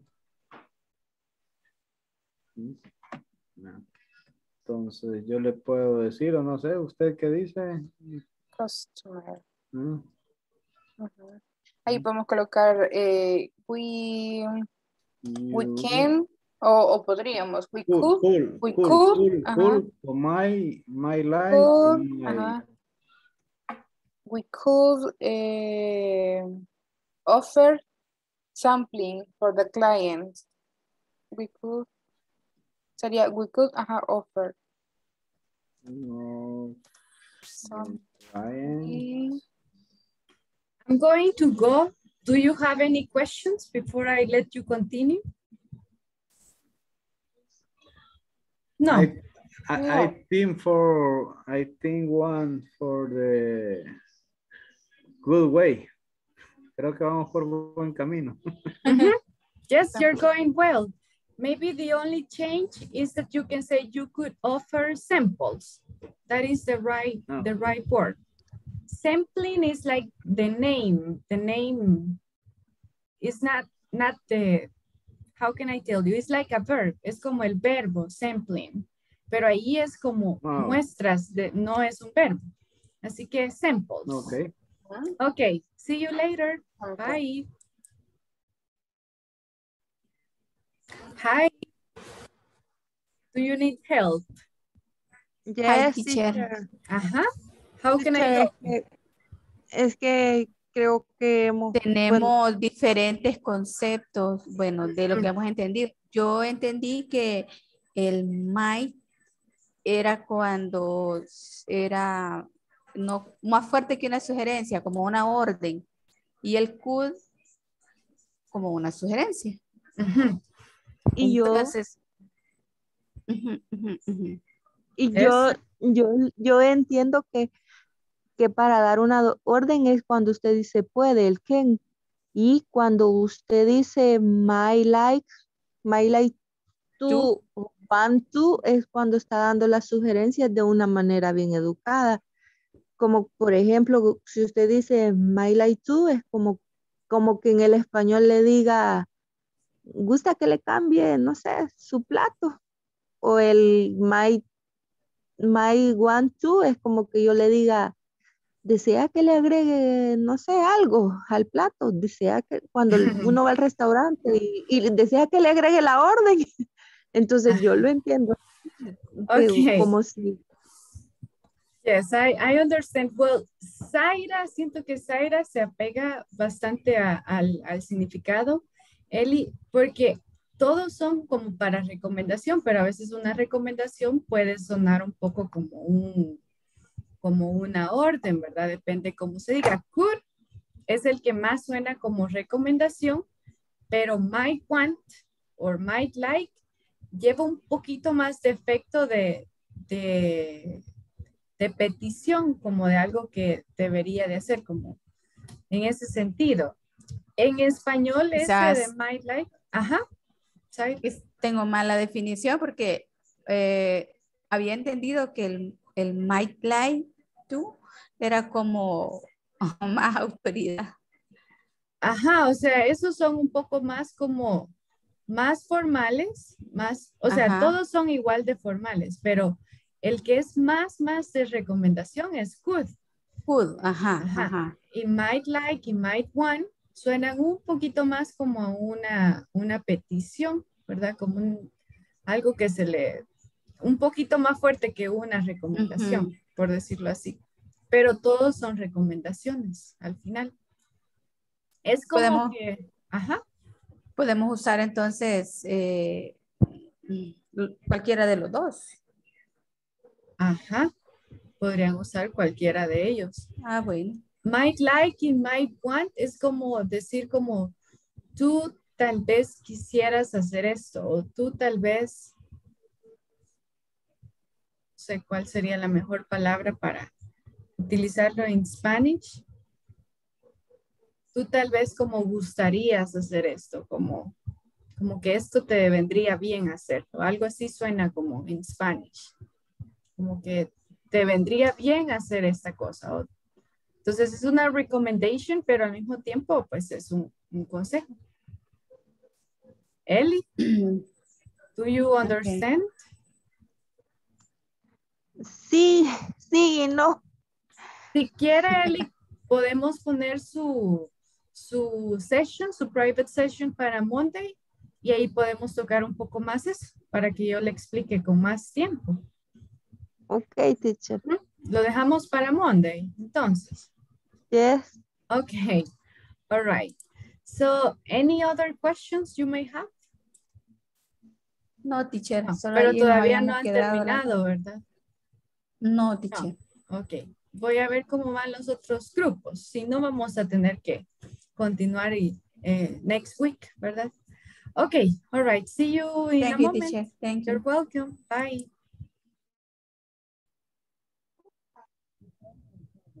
Hi, Nelson.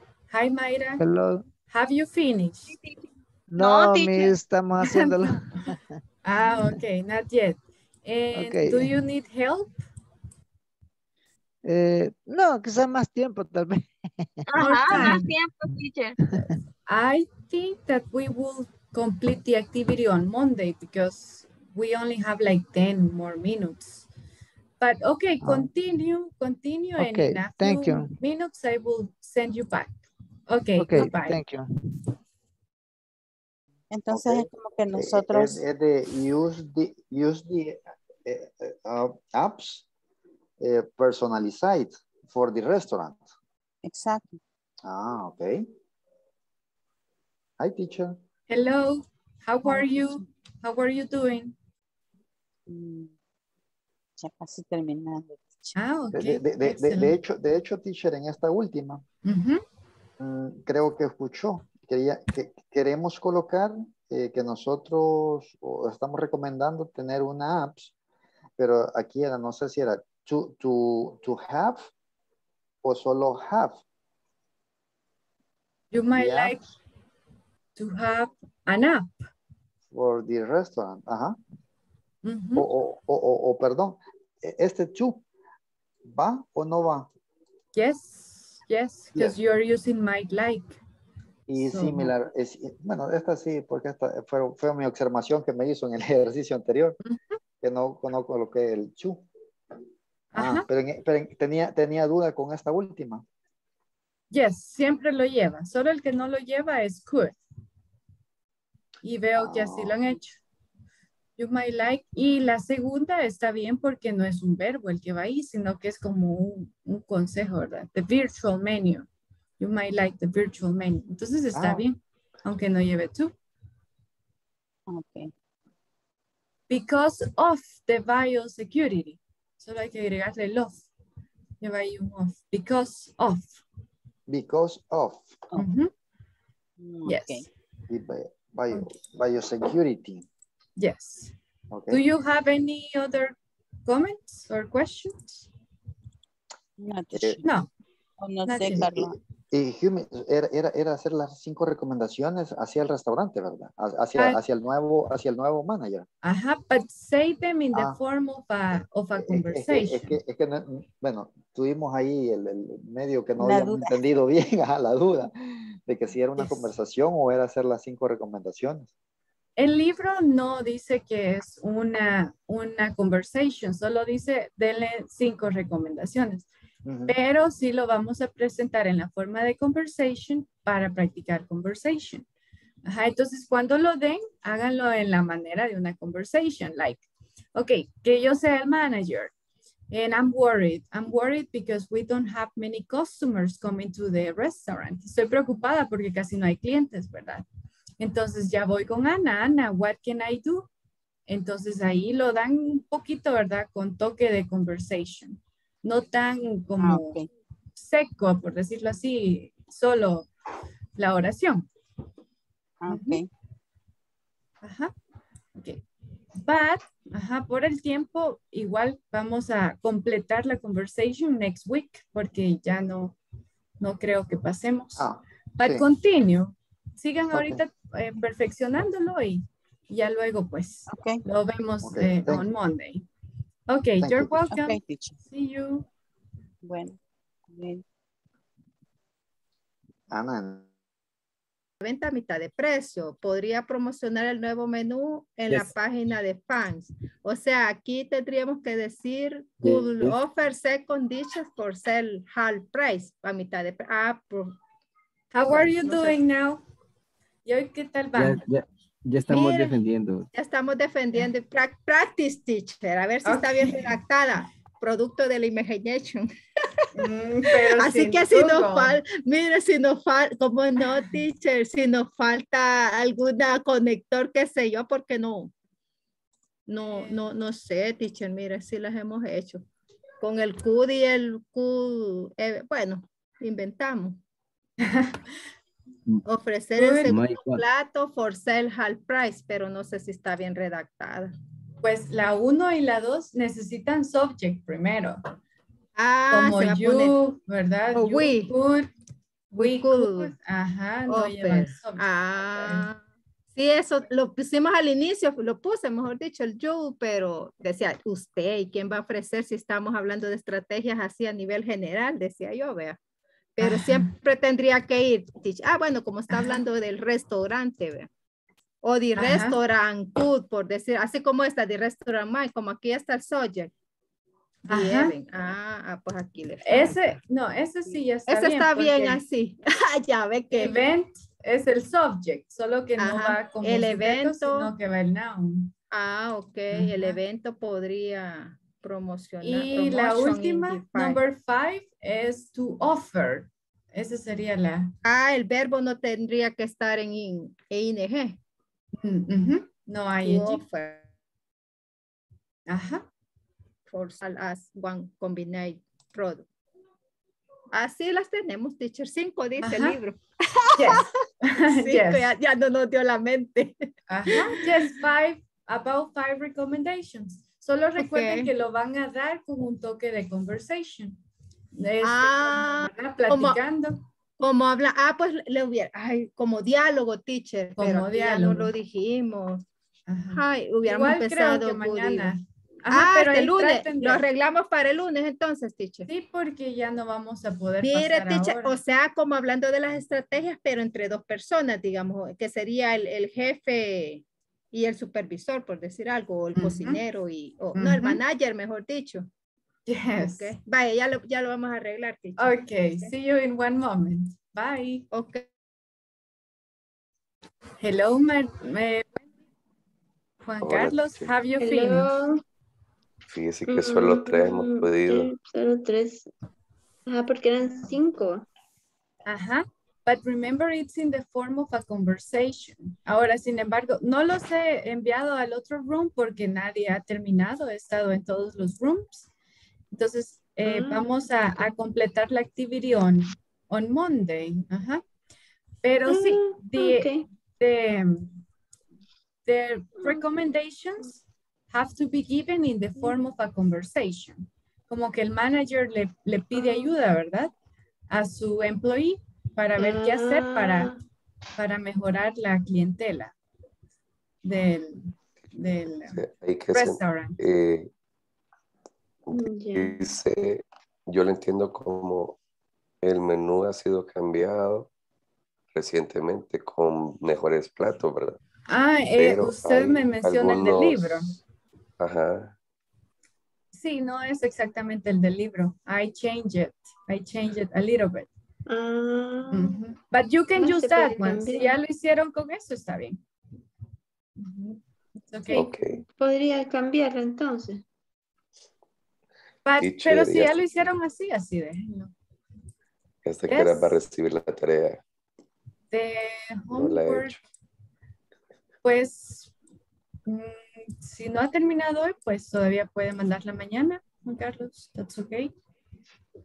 Or Sunday, y yo lo voy a actualizar aquí en el sistema. Ahora voy a subir notas. Voy a empezar a actualizarlo. But yes, I know you're sick. Sé que está algo enfermo también. Así que, don't worry. You can send it Saturday or Sunday. Okay. Thanks, teacher. You're welcome. Porque sí, se le oye su voz así bien dañada. Sí, hoy me hicieron que fuera a tomar la prueba. Y gracias a Dios salí negativa. Hoy eso es lo primero que uno piensa cuando tiene gripe y ya dice, el COVID. Pero no. Se me fue el taste. Pues fue un ratito y me asusté.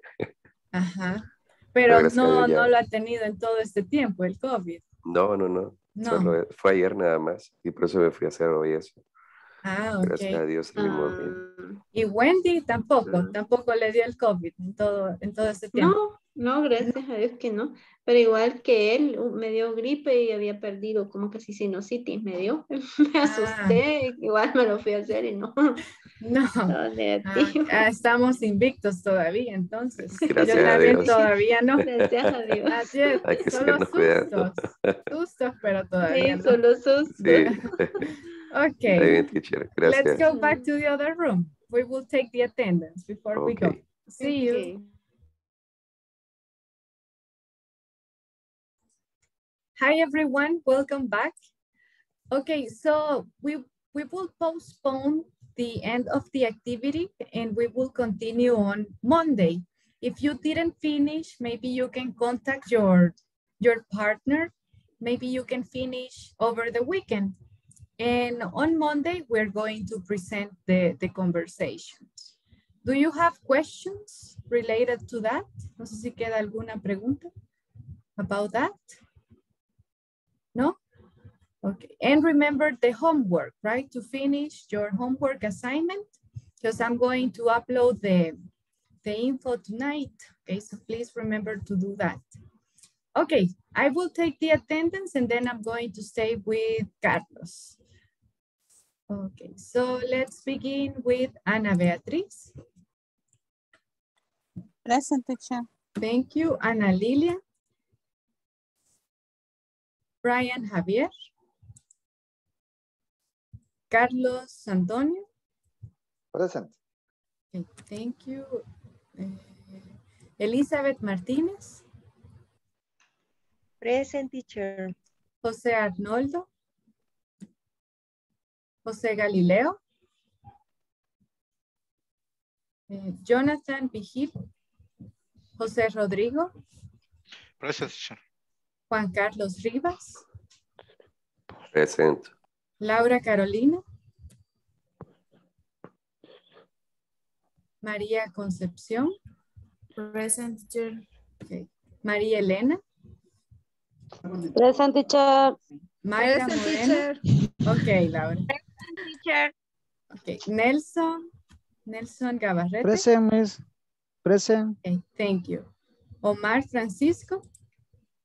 Present. Oscar Arnulfo. Present. Zaira Marleni. Present, Wendy. Okay, Wendy Zabaleta.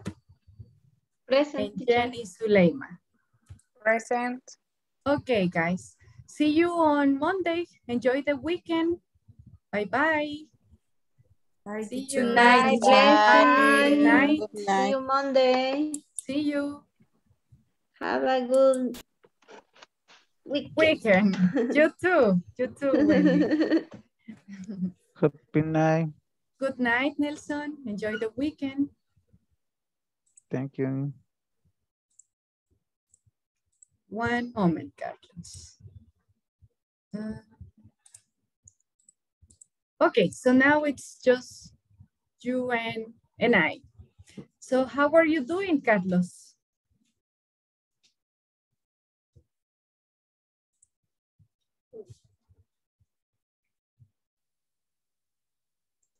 Ah, okay. There you go. I am working is a little hard for the travel. You have to go to La Chadura, right? Yes. Yes. And right now, are you in your house or in my house? In my house. I live in Sonsonate. Ah, okay. So you go, but you return early to your house. Yes. Ah, yes. okay. Every day. That's nice. That's nice that you can go back early. And Carlos, how are you feeling with the classes? Do you have some problems understanding some topics? Or how could I help you in the next minutes?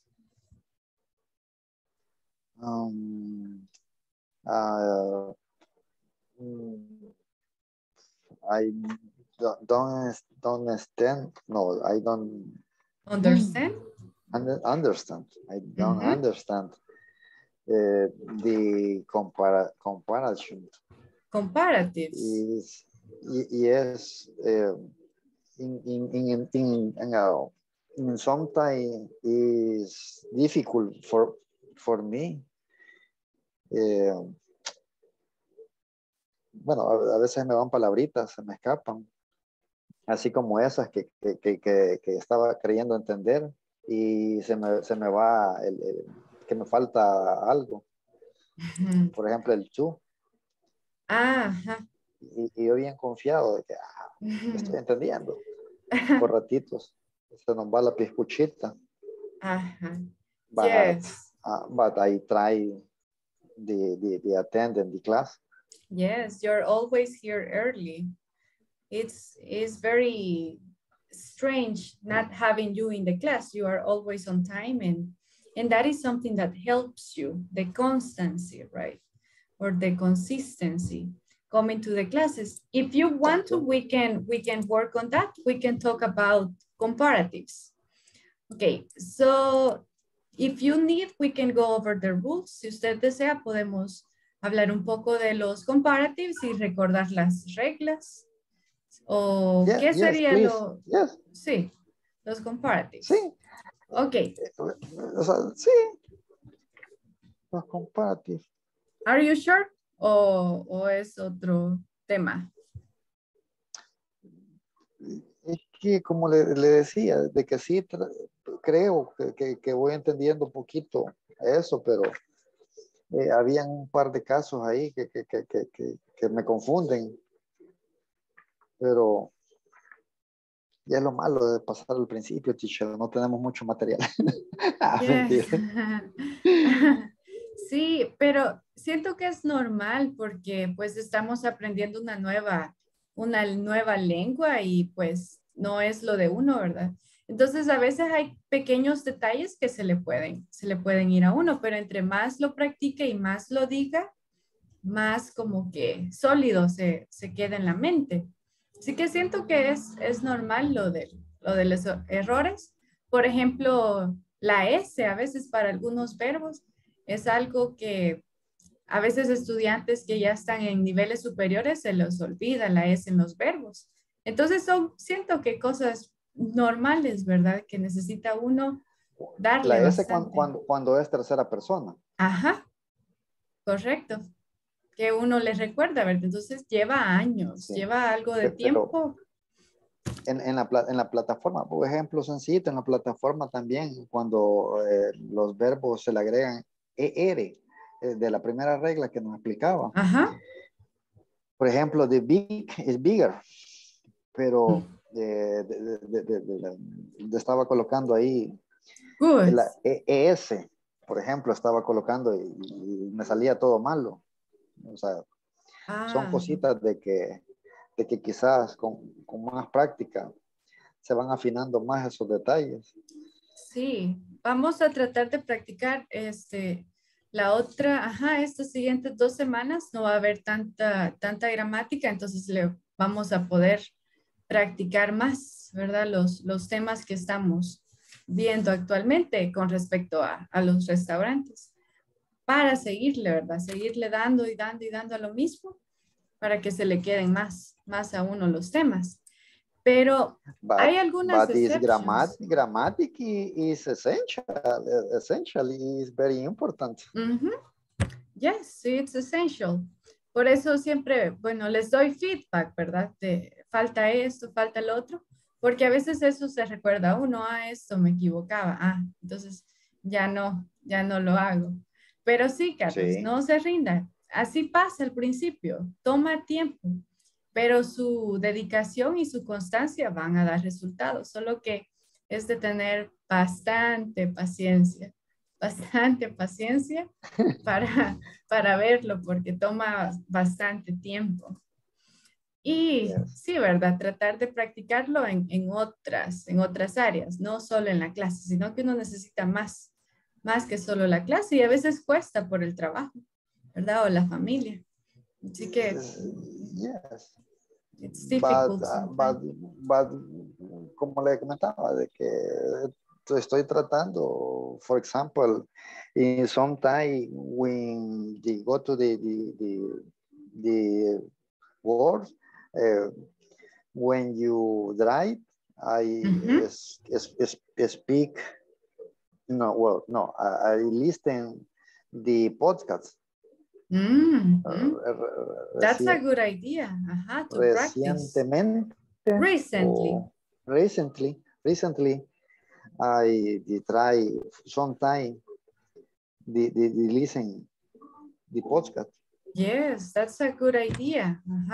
Because your memory and your brain listen to the sounds all the time, and it gets familiar with some words, little by little. Pero a veces ni en el viajecito del trabajo me dejan libre. Y tengo que pausar y ahí se pierde un poquito la idea, pero ahí vamos tratando. Yes. No nos vamos a rendir. Esa es la actitud. Ok, Carlos. Bueno, dentro de los comparatives hay excepciones. Por ejemplo, no sé si se recuerda que aparece good en la plataforma. El comparative, aunque es solo una palabra, ese es el comparative. The good es better. O de bad, esa es otra exception. El comparative es worse. Y este tiene dos. Or worst. Entonces, esa es una excepción a la regla. De que aunque solo una sílaba no va con lo de la E y la R. Okay, so we use comparatives when you have two things to compare. And talking about the question Nelson asked, no sé si usted escuchó la pregunta que Nelson hizo de que algunas veces no llevaba el then, ¿verdad? Eso también puede suceder, pero el contexto tiene que indicar que ya se estaba comparando anteriormente, ¿verdad? Sí, en ese ejemplo, o continúe por favor con el ejemplo, que es a lo que quería llegar. Sí, lo que le quería comentar es que a veces el contexto indica que se habla de una comparación entre dos personas o dos cosas. Como que si yo esté comiendo, ok, y yo digo, ok, Carlos, eat faster. Ok, estoy comparando la velocidad que tiene ahorita y lo que yo quiero. O sea, eat faster than right now, de lo que está haciéndolo ahorita. Entonces yo solo diría, Carlos, eat, y luego solo voy a poner esto, porque ya el contexto me indicó que estoy comparando, o sea, mi velocidad anterior con la velocidad que quiero hacer. ¿Verdad? Entonces ahí ya no se necesita el then, porque ya no voy a comparar, por decirlo así, ¿verdad? Como que sería de más, por decirlo así, de más agregarlo.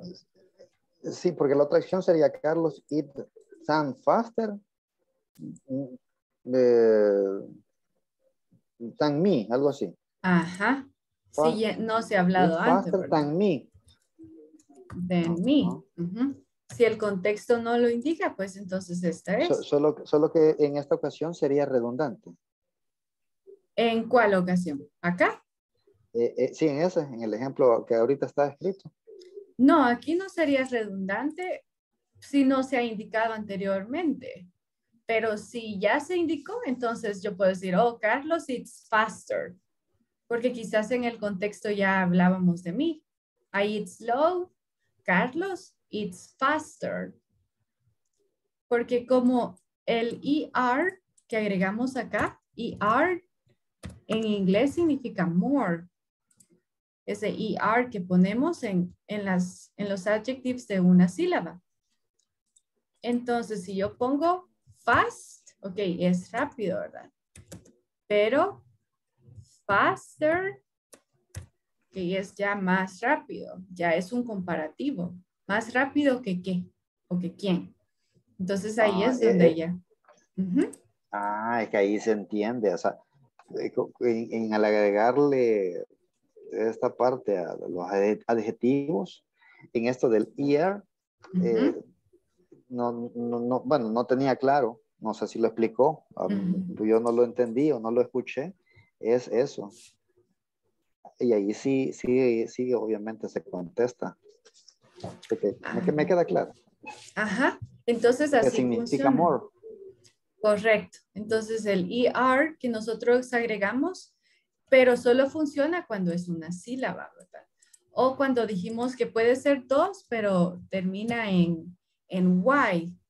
Entonces ahí se cambia a I latina y luego el ER. Pero siempre tiene la misma, como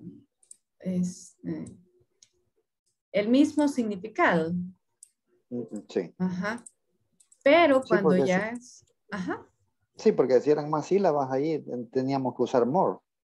Correcto. Entonces ya el more no lo podíamos trasladar en la misma palabra, sino que ya lo tenemos que dejar justo, ¿verdad? More y ya luego el adjective. Like this, more handsome. Ya no lo voy a poner en handsome, sino que lo voy a dejar aparte. Ajá. Entonces así funciona con los de una sílaba. Ah, ok, excelente. Pero sí, así se me queda más claro con esa explicación del ER que sí, is more. Ah, ok. That's excellent. Sí, yo creo que a veces hay como diferentes métodos para llegar a las personas, ¿verdad? Algunas explicaciones como que llegan más a veces que otras. Entonces siento que siempre hay que probar de distintas maneras porque todos a veces se entienden mejor de diferentes maneras. Pero ajá, eso es lo que ER hace, ¿verdad? Agregarle ese more a las palabras. Pero si yo ya digo more faster, que es un error común, entonces es como que si yo diga more fast, porque ya el faster, el ER ya es more, solo que está adjunto en el adjective. No podemos decir more faster. En ese caso sí sería redundante. Ajá. O sea, sí, pero sería un error gramatical. Que suele suceder. Ajá. Entonces, that's the way it works. Is common. A lot. Ahora, por ejemplo, sucedió. Algunos de sus compañeros lo utilizaron, pero es algo común. Es como el error de la S. Entonces, cuando se ve comparatives, eso pasa. Ajá, que se da un doble more. Se utiliza dos veces y no es necesario dos, ¿verdad? Solo en el adjective. Solo así.